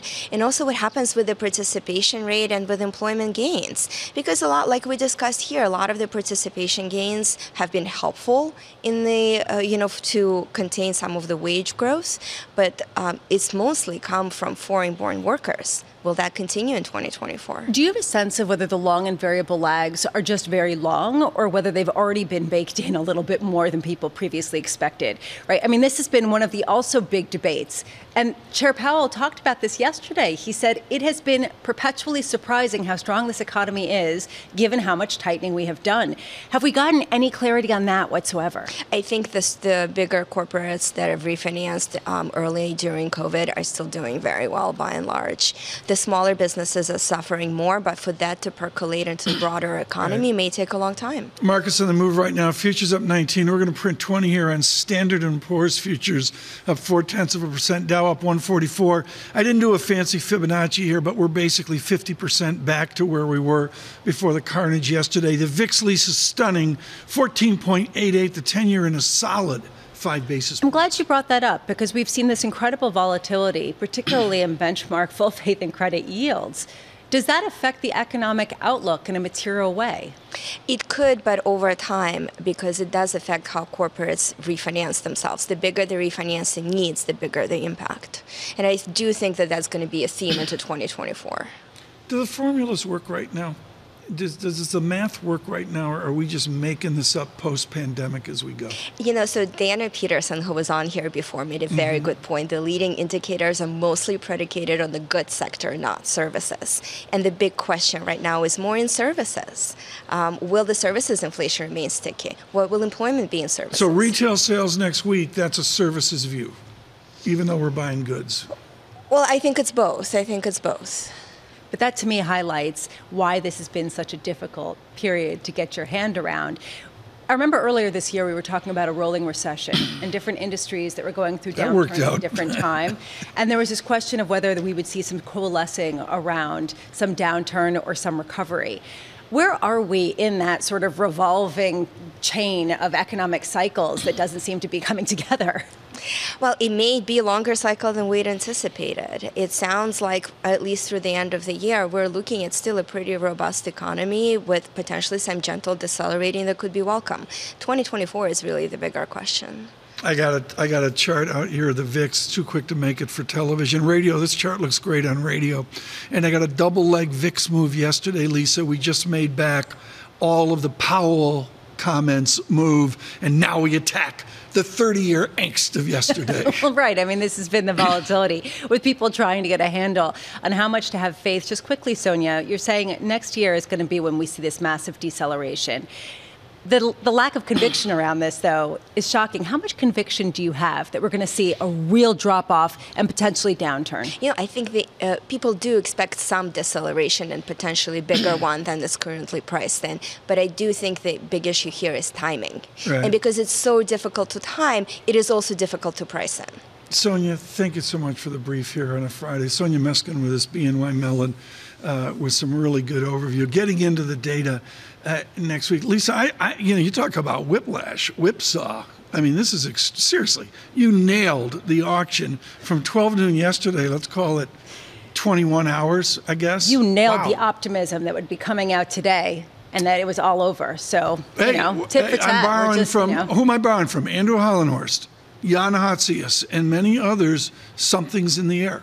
It's not me. That's what it's a holiday spirit. It's coming holiday together. Spirit. Well, no, there's something in the air. I like how Michael Hartnett over at Bank of America said that we've gone from bearish to full bull pretty shortly. I like that. And this idea of just greed taking over fear in a massive way. And a lot of people are saying lean into it. I mean, embrace it because we only have so many months left in 2023 and kumbaya. Thank you to all of you for John Ferro's interview with Christian Harner. We're going to lead with that on Monday. Joining us on Monday a far more troubled leader of Formula One, dealing with a difficult car, and also Sir Lewis. Toto Wolff will join us in the 6 o'clock hour on Monday before the Las Vegas Grand Prix. From New York, good morning.